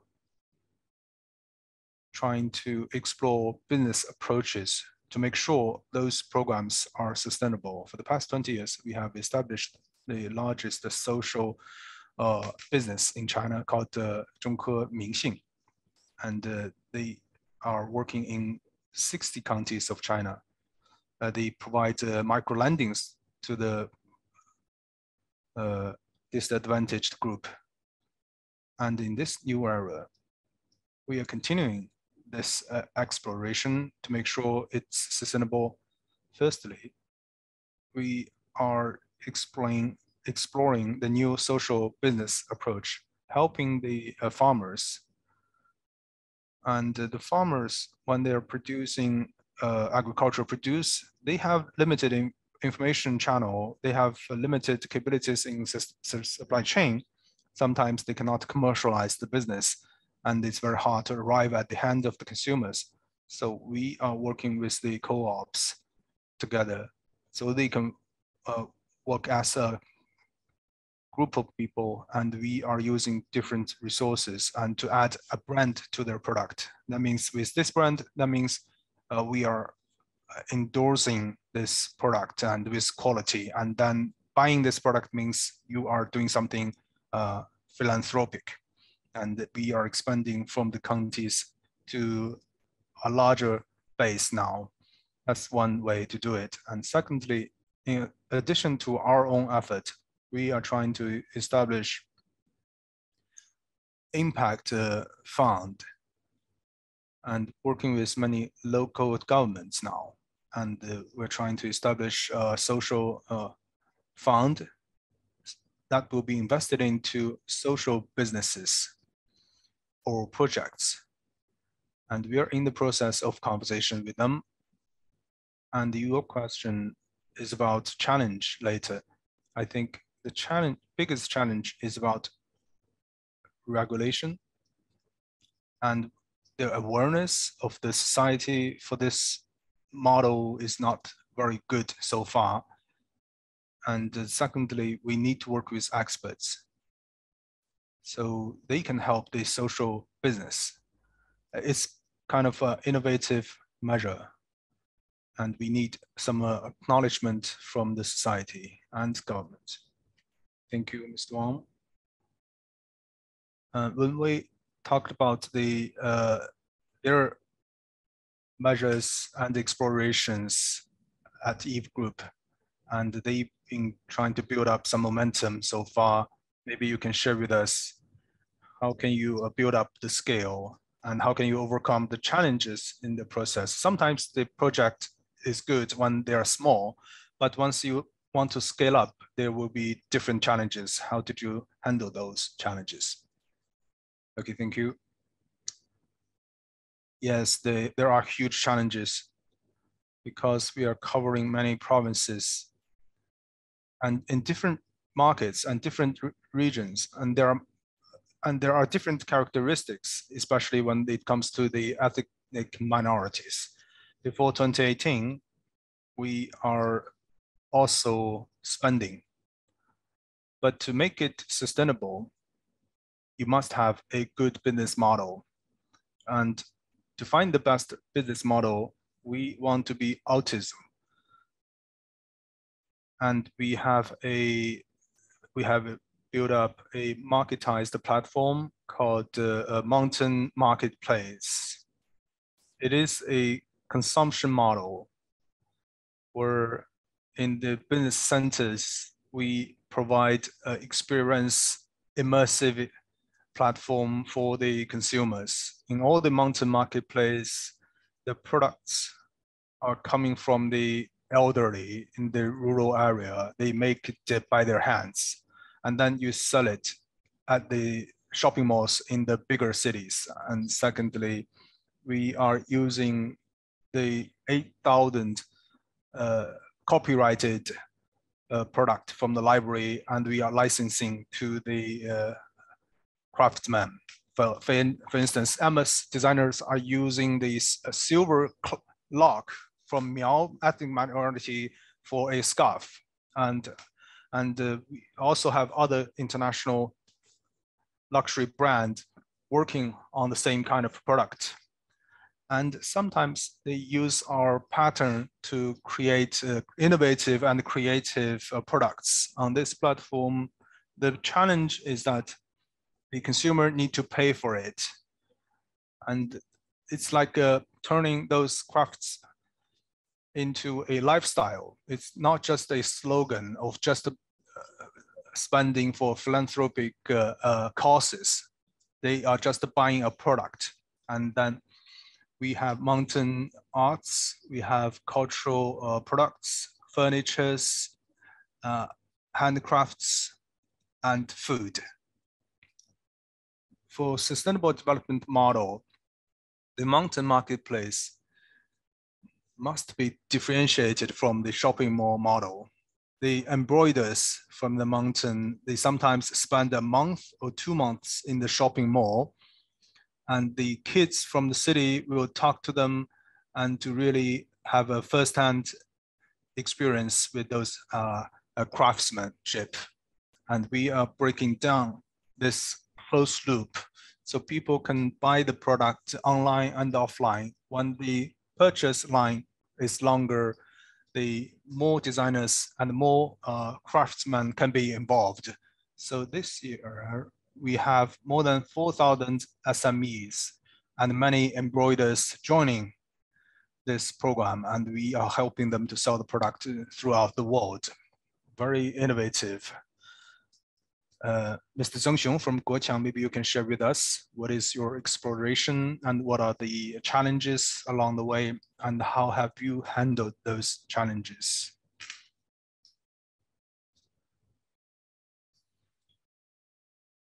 I want to share with you an example. Under our foundation, we have an agriculture company called Yuxiang. It is our solution provider for rural revitalization. And how can we take advantage of our strength to meet the new requirements for development? It's also related to our core business. As a property development company, we need to handle with the government relations. And as a company in Guangdong, we are helping a province called Guizhou, and we are helping another city called Maoming in Guangdong province.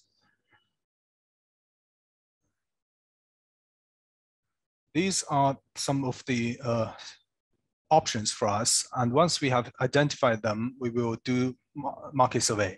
In Guizhou, southeast Guizhou, we have a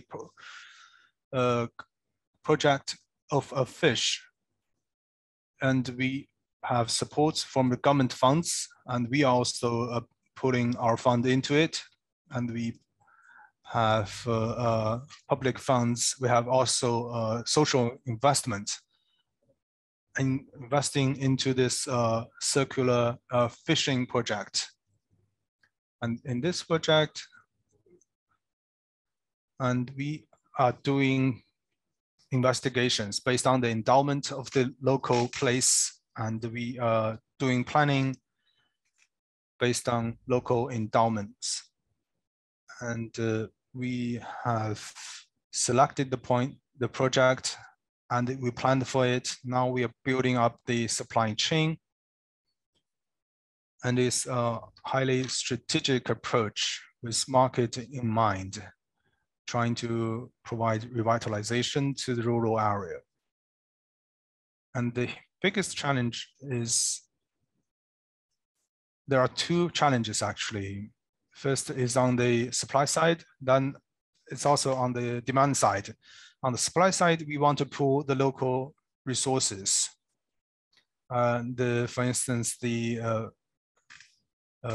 fishery project of Asipensa, we are helping them to culture the fish, and we provide tech skills, and we provide the capabilities for deep processing of the fish. And we are also trying to find the market, and through our own channels and through online channels as well. We are also providing R&D services, trying to use technology based on our cooperation with Tsinghua University, and we can extract some anti-aging protein from the fish, so we can build and design more projects and products. All these efforts are relying on talents, which is in shortage so far. And for all those revitalization projects, I think talent is the first priority. And secondly, and like the other speaker also alluded earlier, as a social business, many of the social businesses, enterprises are not appreciated by the society or the government. And this business model has not been approved by the government. Sometimes the community are not appreciating this way of doing business. and sometimes we get negative feedbacks. And however, those are all the challenges we have to deal with. And the technology, capabilities, talents, market, these are the challenges we are trying to sort out. Thank you. Thank you to 3 panelists for the in-depth sharing. And we can continue to engage in our roundtable for another 10 minutes. So now I'd like to dig up further to 3 panelists. You've all talked about the challenges you face in your innovative philanthropic projects. Some involves the support and recognition from the government. Some challenges are in relation to talents and resources.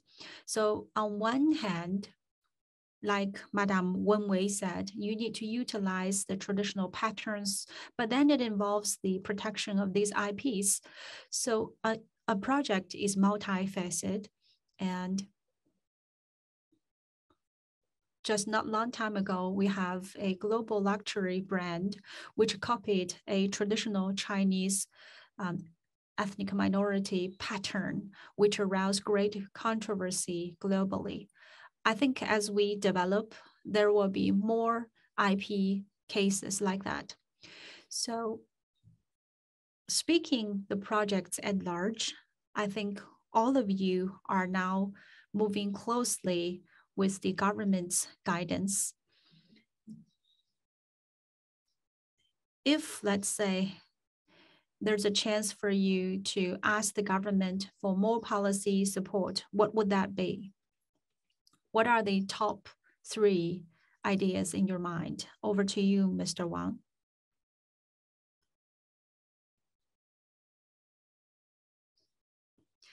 Three policy suggestions, okay. For social organizations, I think we exist because we want to solve social challenges and problems.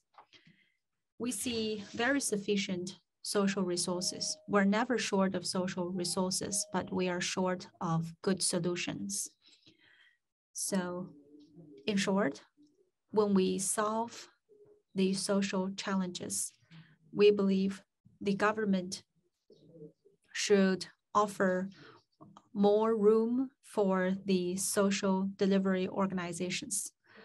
And of course, over the last few years, we see the government has regulated the social delivery organizations. But with that regulation, there are undoubtedly some pressure.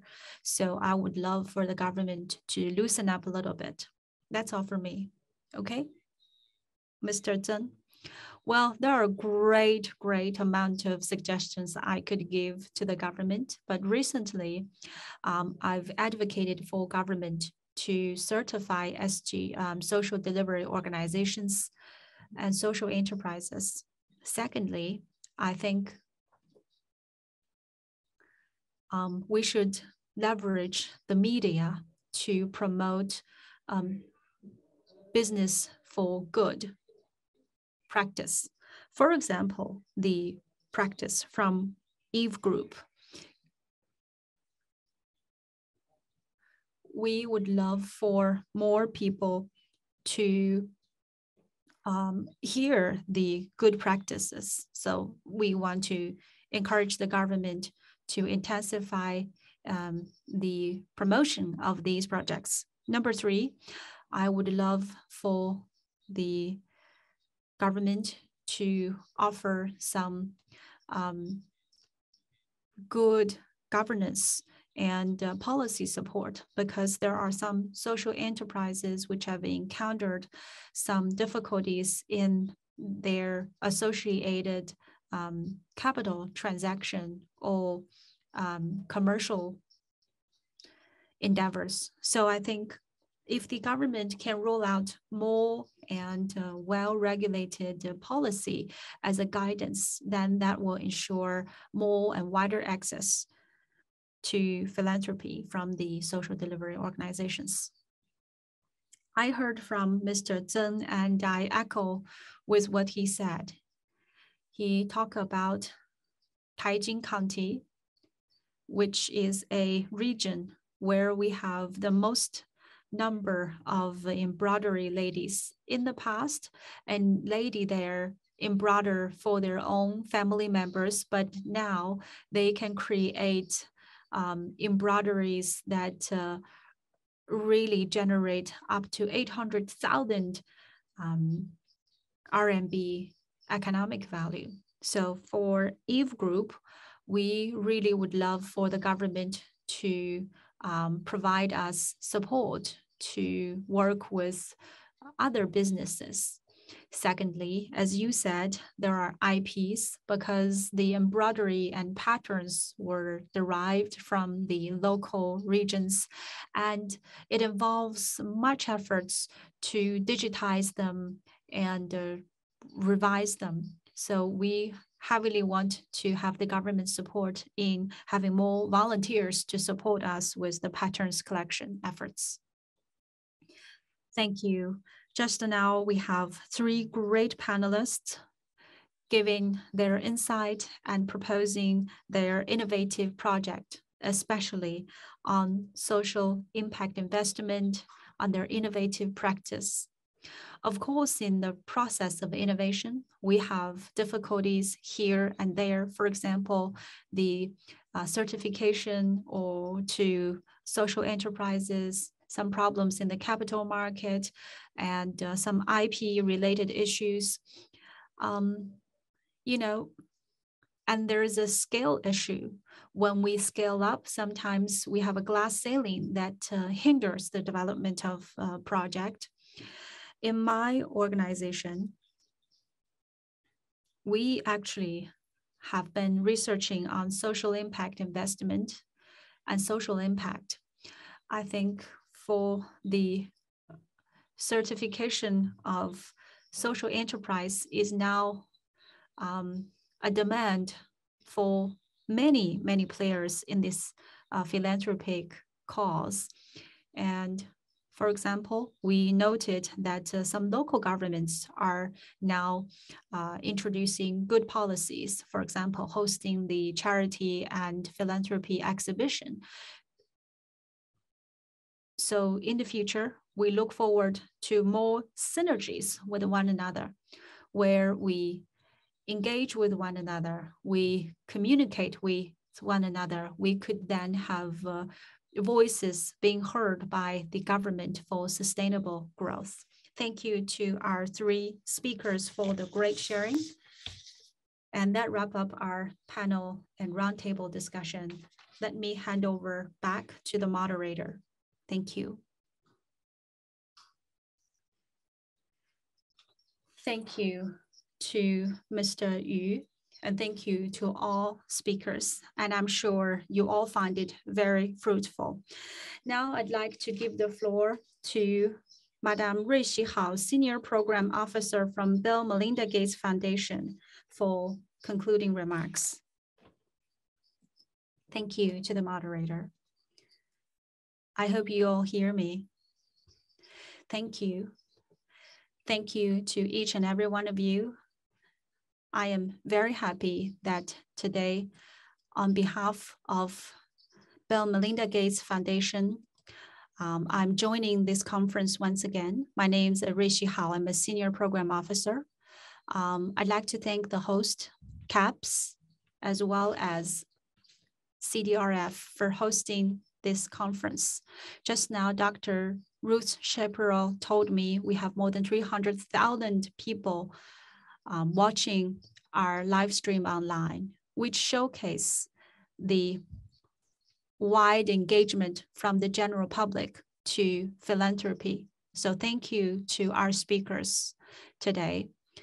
The team that I work with is the team for philanthropic collaboration. The goal for us is to support the philanthropy development in China.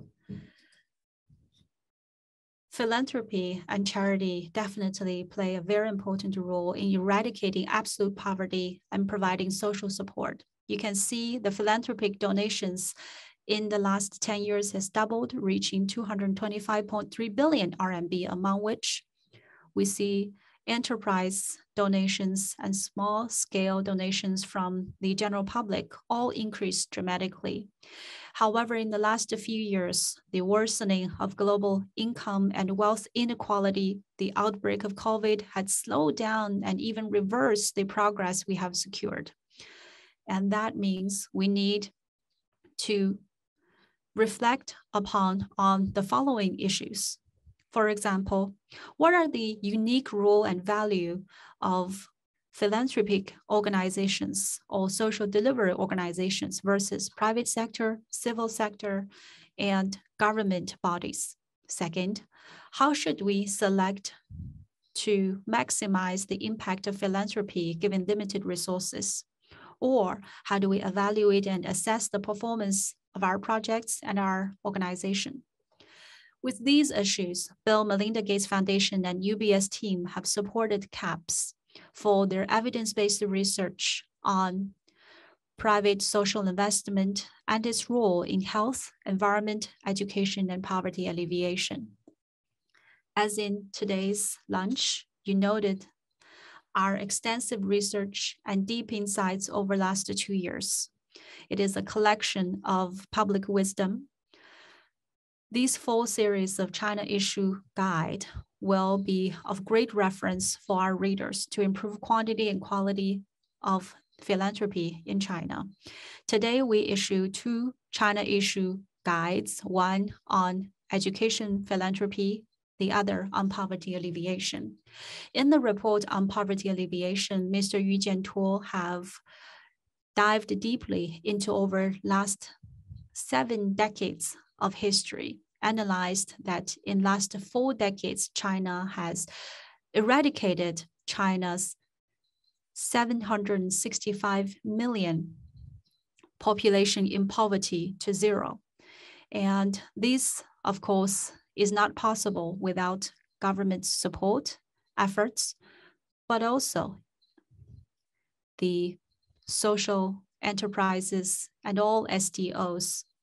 In the afternoon, we heard from all these Eve Group, Guoqiang Foundation, and the University Foundation. We noted the important role played by all these players, that through the enterprise, individual, and government collaboration, East-West collaboration, industrial poverty alleviation, employment support, infrastructure building, educational support, health support, support to the elderly, Chinese practitioners in philanthropy have created localized and innovative best practice. And in the future, in the new era of rural revitalization, we hope that philanthropy can be deeply rooted in China's local regions to create new significant contributions, for example, on improving digital competence and social governance. Education is a vital part of China's traditional value. And thank you to Professor Wang Rong Wei Yi from Peking University, as well as Director Zhang Li from Education Development Research Center of Ministry of Education. In the report on education philanthropy, CAPS have analyzed on China's efforts in promoting educational fairness and higher quality education. In China, we want to realize the modernization of China's education 2035 goal. In today's sharing, we also noted various best practices. For example, donors setting up scholarships, donations to top universities, teachers training programs, and infrastructure building. All these efforts not only sustained the care to our students, to our faculty members, to the schools, but also some innovative project on holistic education, quality education covering sports, music, art, reading, early education, and vocational education, even special education, all developing full swing. And I'm sure that education and philanthropy is not only about national educational modernization, rural revitalization, but also underscores the love, wisdom, and persistence of all the frontline workers. Philanthropy knows no boundary. We as humans are born to love and care. We see that the love and care from the capable individuals and businesses are there to shoulder greater social responsibility. Philanthropy is deeply rooted in Chinese culture. As China embarks on the road to modernization, philanthropy will continue to prosper with Chinese characteristics. In our cases, the value of philanthropy is not only about supporting the poor out of poverty, saving others' lives, but we see systematic reflection from China's practitioners on sustainable solution. We often say that philanthropy plays the role of a catalyst, and that is so true because as catalyst, philanthropy synergizes the private and public department. It collects multi-faced wisdom and impact. That's what in today's Philanthropy Roundtable on Education, which all the speakers talk about synergy and collaboration. And that's the intention behind our China Issue Guide series, to have more people engage in our philanthropy cause in China to maximize the impact of private social investment. Lastly, I'd like to say thank you to CAPS, Dr. Ruth Chaparral, Chairman Ronnie Chen, CDRF, Secretary General Fang Jing, UBS team, and our particularly experts who have committed in the report. Harvard School of Public Health Professor Winnie Yip, Ma Jun, Director on the Institute of Public Environmental Affairs and Environment, Professor Wang Rongwei of Peking University, and Zhang Li, former Director of Education Development Research, Ministry of Education. And thank you to all the distinguished guests, industrial leaders, and the practitioners. We look forward to sharing with all of you for greater engagement, to respond to the unmet needs, to innovate boldly together to write a new chapter in China's private social investment history. Thank you once again for your engagement, and I congratulate on the success of today's conference. Thank you. Thank you to Madame Ruixi Hao for that great conclusion. Dear friends, that wrap up today's China Philanthropy Conference Education and Poverty Alleviation Launch of China Issue Guide series. Thank you to all the speakers today, and thank you to our audiences joining us online, and look forward to seeing you in our future activities and conferences. And please scan the QR code to access to today's China Issue Guides, and look forward to seeing you in the future.